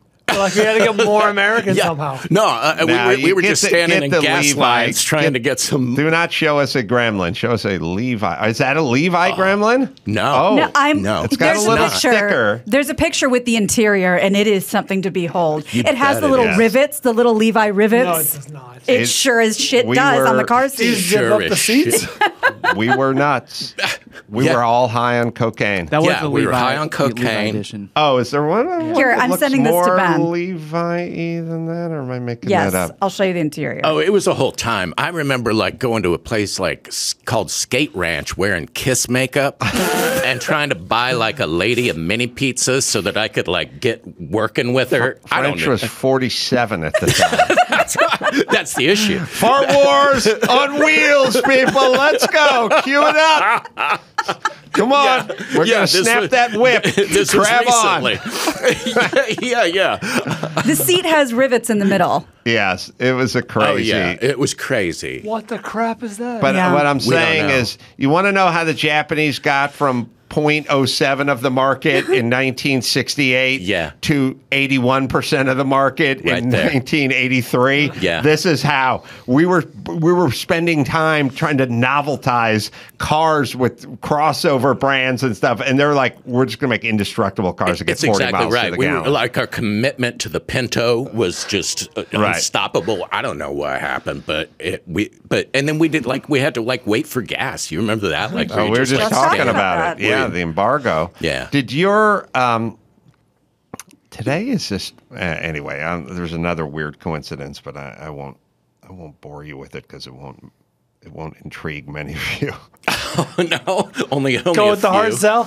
Well, I was see if hey Chris, tell me if the Unsers. I don't know if you can hear me. Were the Unsers the Pikes Peak? I know who the Unsers are, but I mean, did they do a lot of Pikes Peak stuff? Because there's one family. It's like a NASCAR family, but it's also Pikes Peak. Yeah, they're also from Albuquerque. They were big ass into like Indy 500 stuff. Yes, but I can't don't know remember if the Pikes. The part that was interesting is I did my CarCast podcast earlier today. We were talking about Pikes Peak and who's going to run Pikes Peak, and they paved Pikes Peak. It's a big race up the hill. And I was thinking to myself the whole time, oh, God, what's that family? This NASCAR or Indy family? Shit, there's a couple families, and I couldn't think of the Andretti's and stuff like that. So I'm sitting here, and there's that window where we're talking about it, and I'm kind of going, what the hell? Who's the Pikes Peak family? And then at some point I go, I can't recall it, and I left it alone.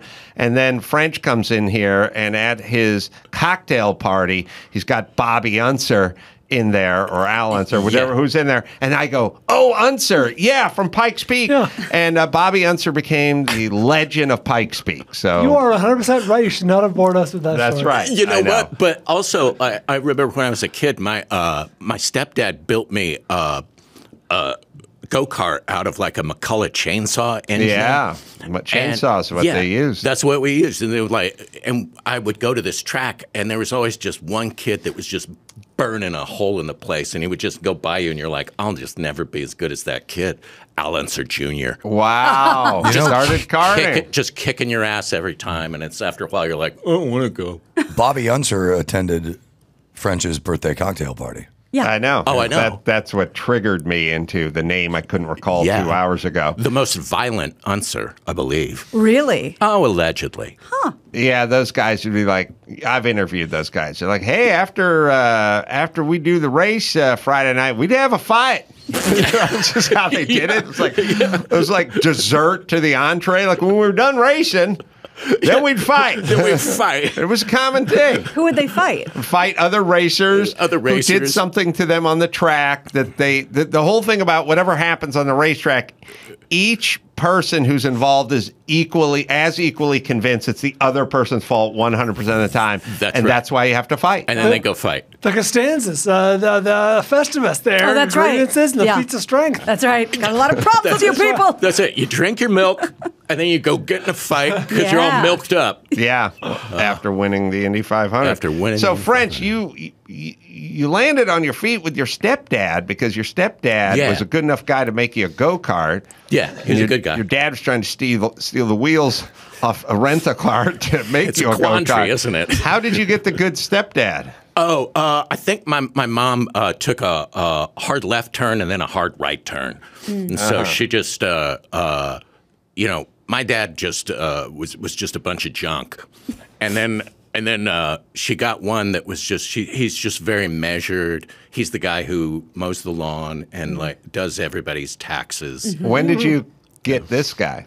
I got this guy when I was about, I think like second grade, third grade, somewhere in there.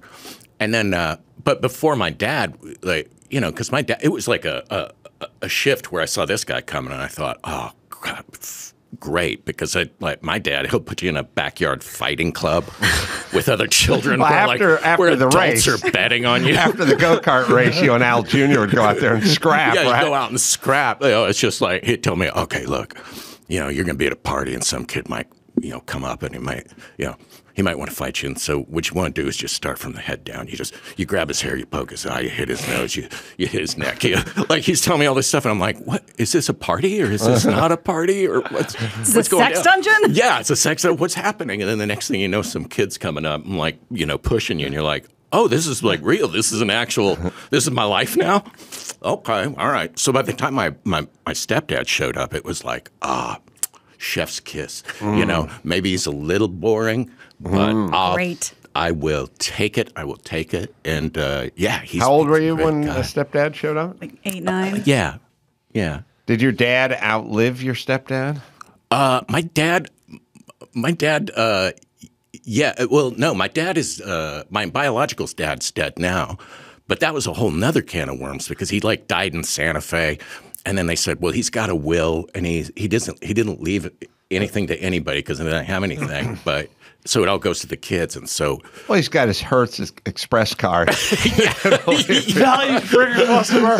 Whole punch cards full. Here you go, he's in a Million Mile Club. Yeah. No, we showed up, and there was like basically me and my sister show up, and there's just a ton of guns that the ATF had to take, and he didn't have much else. He just had a bunch of guns, and so.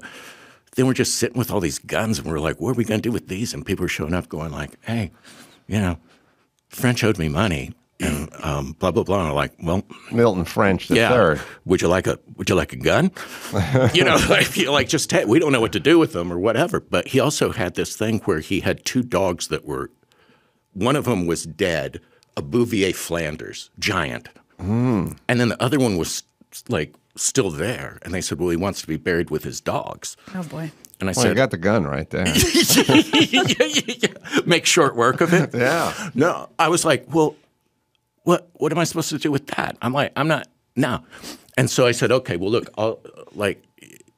his girlfriend seemed to want to keep the other dog, and so I took the ashes of the one dog and then the ashes of my dad, and then I just like put them in my garage for like 5 years. I'm like, look, I'm not going to kill a dog for your ass. No. How long did your stepdad hang around for? He's still around. Wow. Yeah, he's still there. Good. Yeah, he's rock solid. He just retired a few years back. He likes to go bowling. That's a dad. He's a solid dad. Like just a guy from Wisconsin. Mm-hmm. He actually knows how to fix things and do things. I was largely raised by women, so I don't have any skills that way other than being a listener. How are you doing, Gina?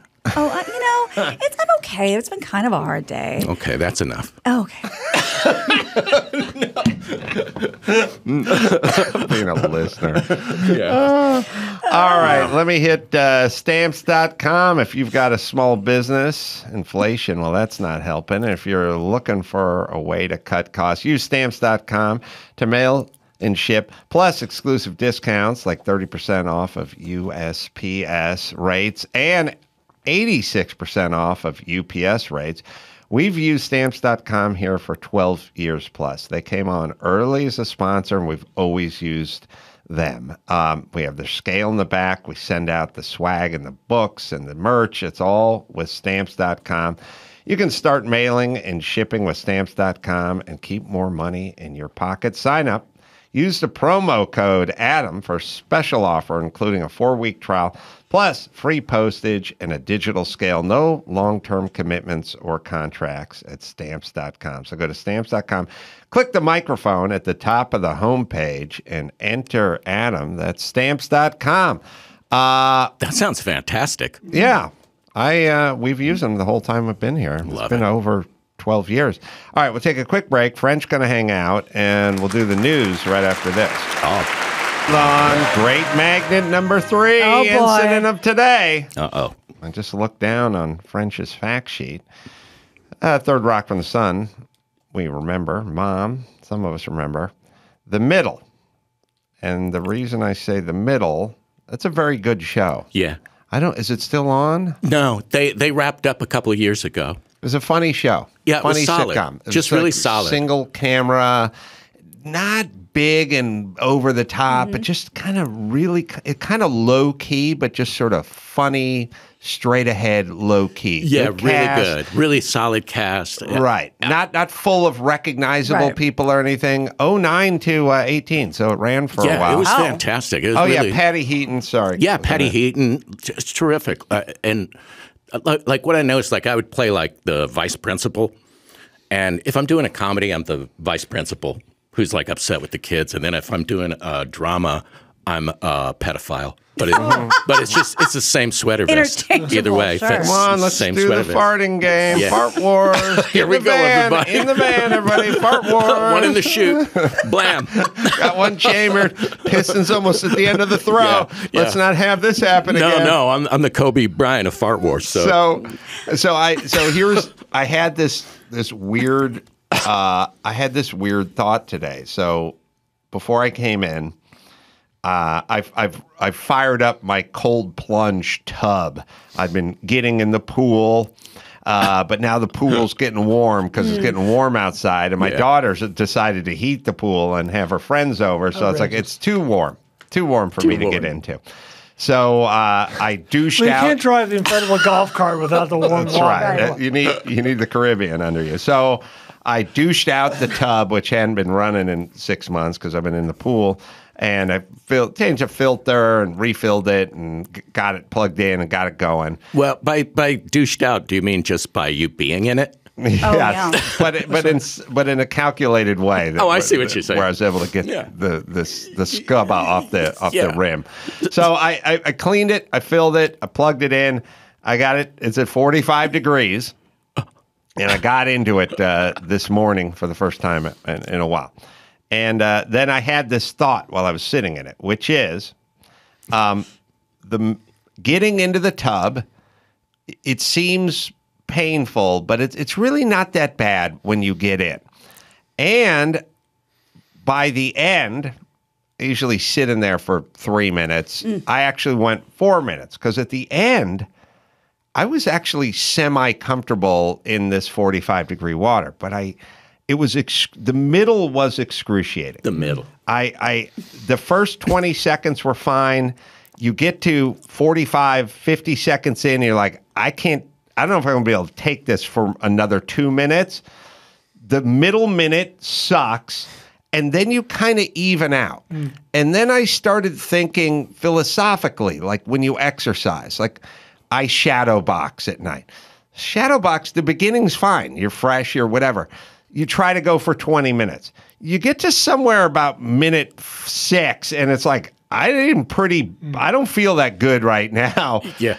Somehow when you get to minute 18, you actually feel a lot better than you felt at minute 7. Yeah. And then I was thinking about this sort of analogy of either be on the beach or be out beyond the breakers, but then the middle. Yeah. The middle's the hard part. You get into a freezing tub, you're better at the beginning and you're fine at the end. The middle scares you because the middle is like you go, I'll never make it to the end. Yeah. This is brutal. I'm running out of gas. And then I started thinking about the series, The Middle. That's where French kicks in. I was like, the middle. I was like walking around the house going, the middle. You don't want to live in the middle. You don't want to be there politically. You get the shit kicked out of you. The middle's middle class. Right. No, you don't want to live in the middle. It's painful in the middle. Be Patricia Heaton, but don't be French Stewart in the middle. Do not be me. Trust me. And then I started thinking about the sitcom, and then I just looked down on my page. Wow. Remember football conditioning and how rough it was? Like the football conditioning was tough because psychologically you never knew it was going to end. It was like you're doing a million jingle jangles or you're doing 10. You don't know. Yeah, you don't know. And finally when the whistle blew and it was over, it's like, oh, sweet relief. But the never knowing when it would end was fucking brutal. That's the brutal part. that's the brutal part. There's something serious called jingle jangles. Oh, yeah. Okay.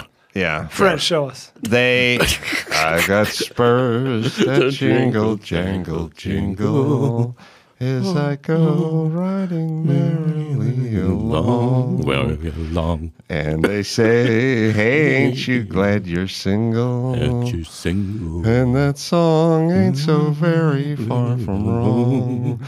Oh, Sally Jane. Here's a song by a gay guy.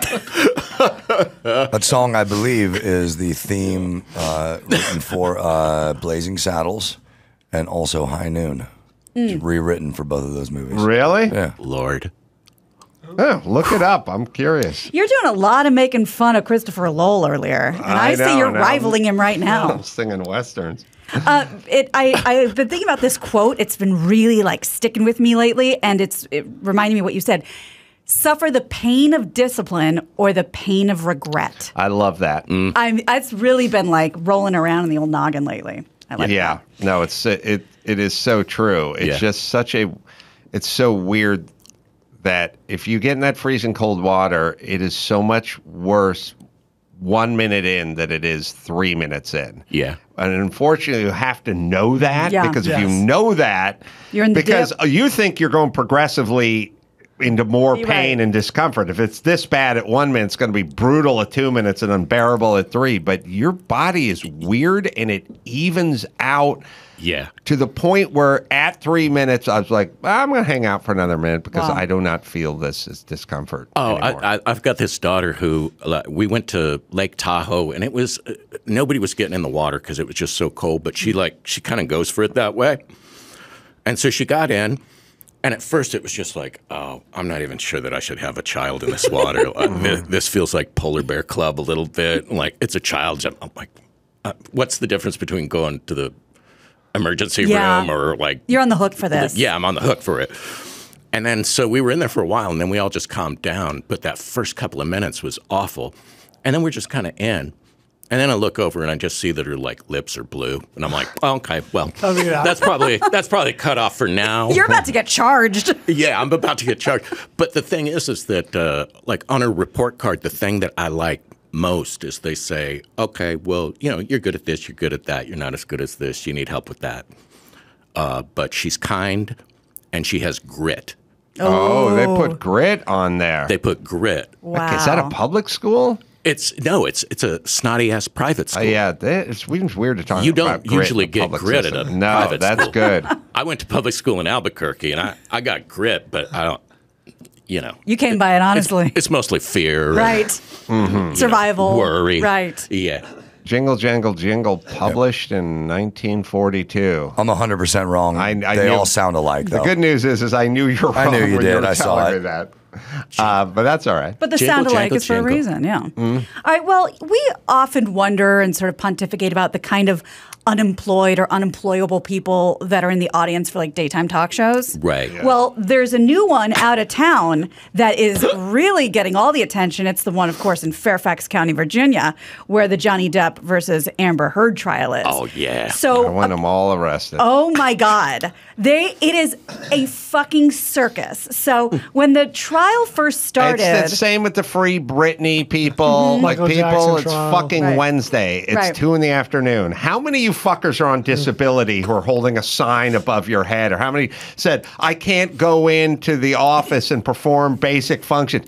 You just used a fucking glue stick and bedazzled a fucking piece of cardboard for 4 days, and you're now holding it over your head and jumping up and down. Don't tell me you couldn't fucking go in and shuffle some papers around in an office setting. Yeah. In an office setting. Yeah. That's right. So apparently when it's this first started, we'll just have this on mute. This is Johnny's car driving in every morning. Fans would line up around 5 a.m., but then like the word got out, it got crazier. Fans would line up at 10 p.m. the night before for a 9 a.m. start in the morning. The sheriff had to put a stop to that. There's a sign that says effective immediately. The line for the Johnny Depp Amber Heard case, spectators are not permitted to loiter or camp out before 1 a.m. So they all start lining up at 1 a.m. There's fights because people are jumping the line. But why? Because they want to be in there. And when Amber Heard went up on the stand, the line was through the city. It was crazy. So here's how they do it. TMZ reports that the court officials have 100 wristbands, like you're at a concert. They give out the 100 wristbands on a first come, first served basis. Then there's another 100 to 150 wristbands for the overflow room. And still tons of people are turned away every day. Apparently, there's been multiple screaming matches. There's even a black market where people are selling their wristbands. And yeah. SeatGeek? Yes, exactly. You go on StubHub. That's like, and you look at it and it's like, okay, well, what really happened? Like a mean pretty girl married a drunk dude and shit went as it goes. Once upon a time. Yeah. That's how it goes. You really just boiled it down to its finest points. That's really pretty much it. She's Yeah. just mean and shitty, and he's like drinking McDrinky. And so that always goes great. that always works out pretty well. And then they're all shocked, like, what? Yeah. I just know that if you ever have to record your spouse secretly, things aren't going great. I like to stand up for the alcoholics and say, yeah, no, sure. It takes two to tango. Yeah. No, for sure. You got drinky McDrinkies. Yeah, you got drinky McDrinky. Right. But if that person's spouse is laid back, then we don't have a situation. Yeah, we don't. Drinky McDrinky usually just go to sleep. I get drunk and I got a lab named Phil and he comes in and lays down. I don't get up and go, what's the beef? But you come get my grill. Yeah. Now there's going to be an issue. Yeah, that's right. So he may be lubricated, but she's also, you got to find a mean person to come in there and start in. Yeah. That's when the fireworks start Well, that flying. he did. Yeah. And I actually watched, I've been watching this like fucking crazy.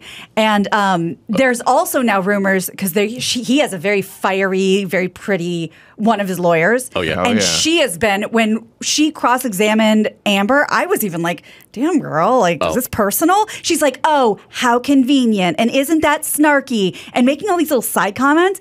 And now there's a rumor that she and Johnny Depp are secretly a thing. Oh, that's been floating around. Oh, yeah. I watched TMZ. Of course you know this already. They have stills of him like grabbing her elbow. Pulling the chair out for her. I can see why. Like, she was sorting out that other lawyer, and I just kept thinking, oh, okay.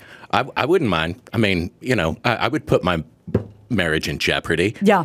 Yeah, so they need her, obviously, the optics of a guy going after Amber Heard, who's battered. Well, that's not going to work terrible. optically. Oh, no. So they have her, but she goes all in. Yeah, she's a mean little lizard. Feisty, Yeah, she really is. Vasquez. I don't remember what her first name is. But yeah, it is something to behold. Yeah, I heard she had a boyfriend, but her boyfriend was only in the months department. Like she's had a boyfriend for 7 months or something. Yeah. Oh yeah, I don't think that would like stand up against a Johnny Depp. Not against Johnny Depp. No. I'm sorry, Carl. No. Look, we had a great time at the Red Lobster and all, but. And look, you give me the tour of the FedEx facility you worked at was awesome. It was great. Very VIP. I thought I didn't know there were any electric forklifts. I thought they were all propane powered. That's right. Anyway, so informative and educational. Yeah. So let me just 21 Jump Street my way out of this relationship. I'm going to go to Malibu now, and I'll see you around. Quite listen, Valley couple. Village is awesome, and the duplex is fantastic, except for the Armenians upstairs. But it's a cute place you have. But you understand. Great. Look, we all love Highland Park, but have you been to Nobu out? Oh, of course. Sorry, sweetie. Of course you have. Not. Of course. That's a dumb question. But the point is he has a membership over at the what's that club over there? It's a Soho. It's next to Soho Momo. House? Have you been? Oh, there I go again. Of course you haven't been to the Soho House. Anyway, it's probably taken longer than even Johnny sending his he actually has an SUV, and then there's actual throngs of fans that actually follow the SUV. So unbelievable. So I'll be moving out. Are you familiar, us LA people? I had never heard of this. Do you know the Eastern Building in downtown LA? What that is? No. It's like, Ben, maybe you can find a picture of it. It's like this really old, beautiful building that I'd never heard of. That's where Johnny Depp lives. He has like 5 penthouses in the Eastern Building downtown. I don't know anybody really lived downtown. And it is awesome. I did a little investigating. He has houses all over LA, but the Eastern Building, I've never even heard of it. I couldn't It's like very Art Deco. I couldn't live downtown because that's just one-way street after another. Yes. Like just to get any place, you just like it's a you nightmare. just got to turn around in circles, and then suddenly you're like on Alvarado, and you don't know what happened. And it's like doing the blessing of the pets. Then it turns into the movie Judgment Night, where you go down one way and there's a bunch of gangbangers and homeless guys and fires on the street. You're like, oh shit. Thunderdome. Yeah. I've never noticed this building. I've never heard of this building. Beautiful. Yeah, so apparently he has many penthouses there. And it was funny because her sister, Amber's sister Whitney, was on the stand, taken up for her. And it's hard because they're like, and where did you live? Oh, well, we lived in penthouse 3. Well, where did the friends live? Oh, they lived in penthouse 2. Johnny was very generous. We all lived in all the penthouses. Younger or older sister? Younger, but... Hold on. Yeah. I feel like that's a sight unseen bang right there. Amber Heard, younger sister. Well, it doesn't always work out, Gina, but I'm just saying. Broken clock. You only have so much information and the sight unseen I bang. get it. Yeah. I think Amber Heard's younger sister named Whitney, I'd say most guys but that's the thing. Go commit to that. Yeah, because you got an Amber and you got a Whitney. Mm-hmm. Something's going to go down. Come on. So you're saying her sister's not hot? Oh, I mean, she looks like a normal, nice girl. I'm banging a normie. Okay. I'm French. We'll slum it sometimes. She doesn't look like a movie star. She looks like a regular girl. Right. I don't know. You I find a wanna picture of see. Whitney. I want to see. Yeah, and you might look under Enriquez. I think that's her married name. But Kathy Bates regular girl or Gina Grad regular girl? Gina Grad regular girl. Now we're talking. All right. Are we talking about I'd say compared to Amber Heard. Midwestern hot? I don't know what. Yeah. Well, what I'm saying is Cindy, that's a dolled up picture. Cindy Crawford and Randy Gerber have a kid. Yes. You do not need to see a photo of her before you know you're in. Right. Right? Yeah, that's it's like a normal looking. Well, you were shaking your head like you bit a lemon. Because would you compare her to Amber Heard? I don't know. Chris has to show us I need a decent picture of her. This was what she looked like on the stand. Is frumped down. But her hair, it's like she had a whole hair and makeup team. I mean, it's like in full highlights. Still an angle though. Right. Okay. That's why the rapper wears Bing Crosby's cardigan when he's in court. Like Mark Garagos tells him, put the fucking cardigan on. Well, that's true. That's true. She did take the FUBU wife beater off and put the fucking cardigan on. Amber the other day wore the Nehru jacket that Mike Myers wore as Dr. Evil. Oh, right. So they do make you play it down. You're right about that. So she's a cute girl. But Amber coming in in a dude suit seems like, wouldn't you want to be all just sort of wifey? It's funny because I read this article, hard-hitting stuff, about how Amber Heard starts dressing like her boyfriends. And yesterday in the courtroom, she was basically in Johnny's 3-piece suit. They were dressed identically. So that's kind of like her thing, I guess. He said she'll never see his eyes That's again. right. So Was that the thing? So he won't look at her. He's never looked up at her when she's on the stand. He puts his blue framed glasses on. He is done. This is cute. Yeah, I was only looking at the witness stand version. Not supermodel, but She's cute. a Kansas 8. That's right. Yeah, it was interesting when they were talking about the dog dropping the deuce versus who dropped the deuce versus how could the dog have dropped the deuce. Busted a grumpy, as Johnny said. Right, but Amber worked in. Busted a grumpy. She ate Johnny's weed and then the dog had stomach problems because the dog ate Johnny's weed as a pup. And that's animal abuse. Had issues, yeah. Huh. Mm-hmm. Okay, so much going on. But I think that I know... That's the suit. Like a dog poop from a... Yeah, so does Johnny. From a lady poop. That's right. Yeah.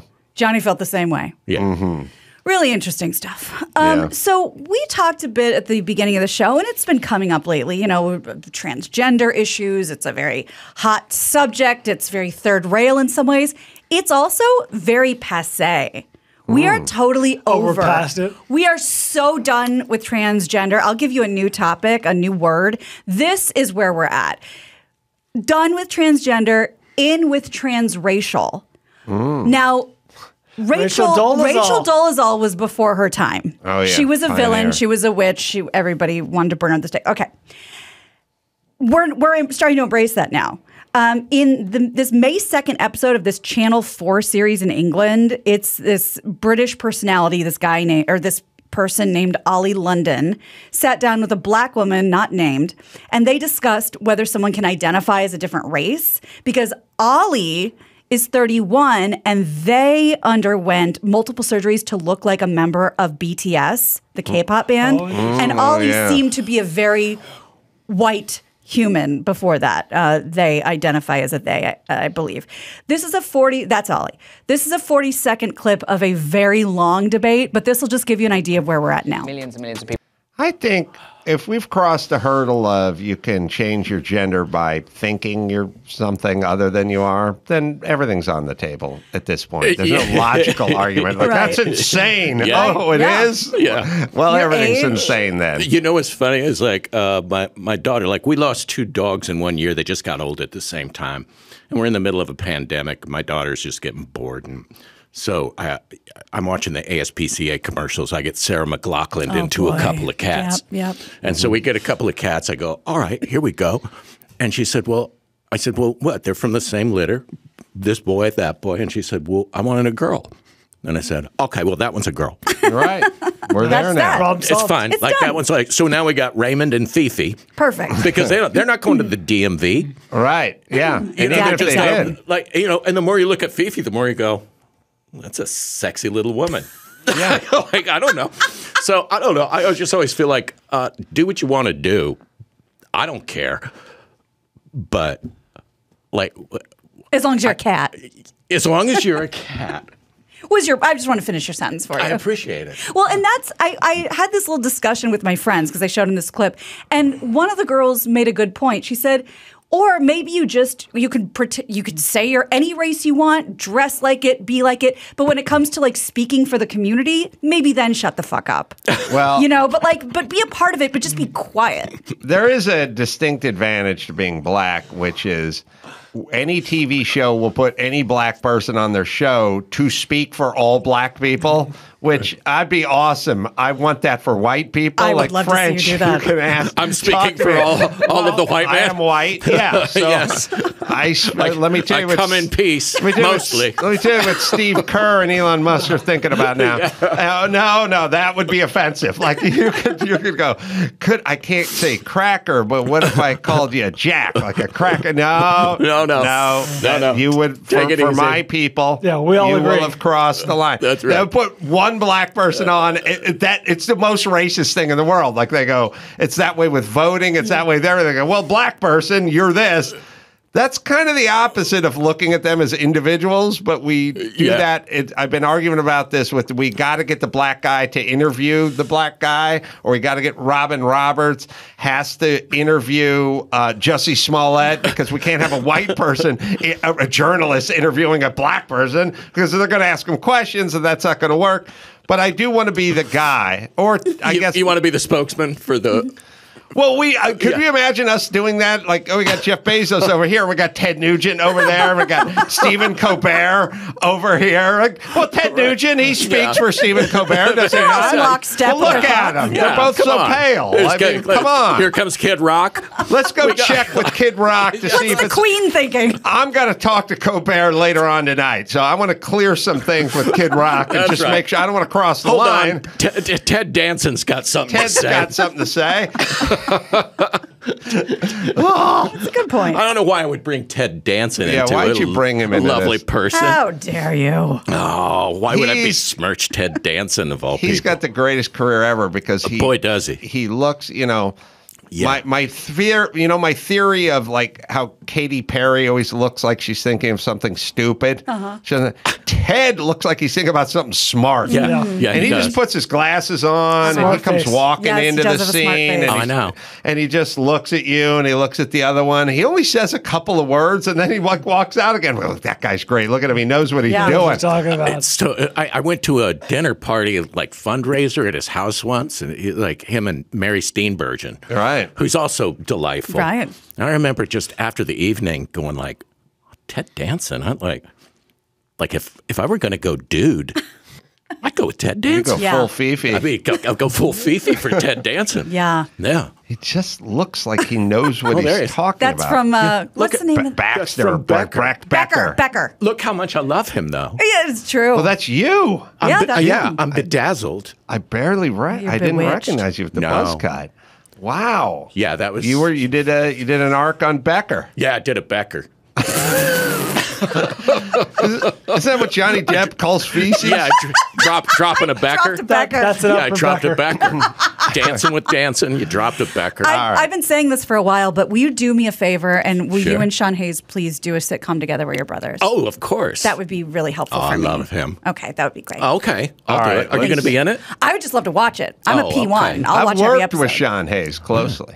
Oh, from the roast. No. On the Women's Show? No. I was in like, I don't even know what it is. Remember they used to have calling cards, like whatever. Oh, the 1-800 collect or whatever it was you did. I did a 1-800 collect commercial with Sean Hayes where we were both trapped inside in someone's a head? giant head. I do not remember this. Really? I feel That's like when I all the should. 1-800, like all the. Call ATT. And I did one with like Terry Bradshaw.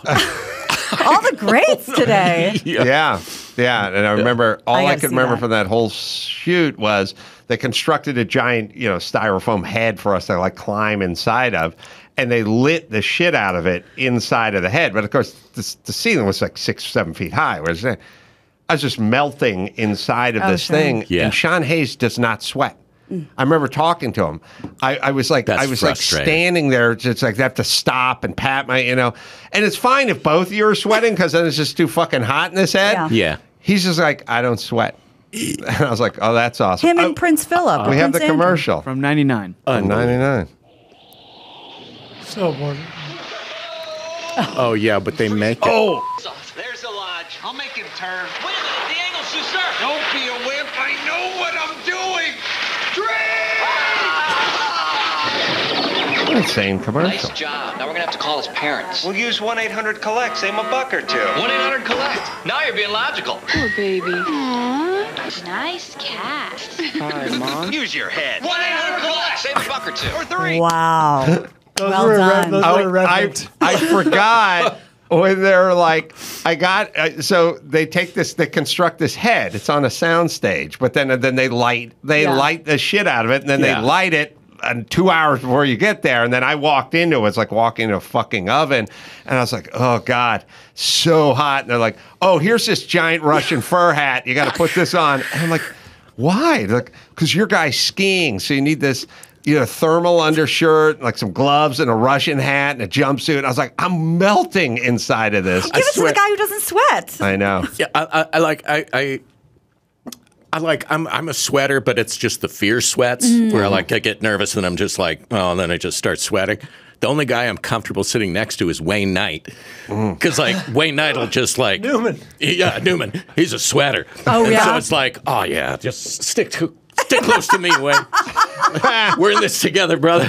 There's not enough powder in the world. All right, let's bring it home. Did we bring it home? We'll do it now. I'm Gina Grad, and that's the news. Okay, that's enough. Gina Grad. That was the news with Gina Grad. Well, Huntington Beach Sea Legs, that'll be tomorrow night. I think that thing's close to sold out, but you can come on out and sit in the beach tree, people. Do a little tailgate and come say us. Denver, I'll be at the Comedy Works South. That'll be June 24th, 25th. You just go to amcrow.com because I got live shows all over the place. Bill Browder, everyone, Freezing Order, that is available as we speak on Amazon. And then, of course, French Stewart he'll come back when the animated series drops on Netflix. And also shoot him a tweet at French Stewart. as well. Oh, and Dawson's doing stand-up tonight, 7:30, Comedy Chateau, North Hollywood, California. You can get free tickets with the promo code Mike, all caps. Mike D. Mike D. Oh, I'm sorry. I did like Mike like it was plural. That's what I thought. Oh, good. Mike up. Geniuses. Mike D. Mike D. All capital. And until next time, this is Adam Carolla for Bill Browder and French Stewart and Gina and Brian saying mahalo. Whoever cast that show knocked out of the park with just the talent packed in. Joseph Gordon-Levitt, Lithgow. Yeah, I they're all forgot Joseph Gordon-Levitt. I forgot about that. Yeah, Joseph Gordon-Levitt. Yeah, we all had like a reunion about a month or so ago, and it was just the same thing. You just drop in, everybody's lovely. You know, and not all shows are like that. Like sometimes you got a butthole.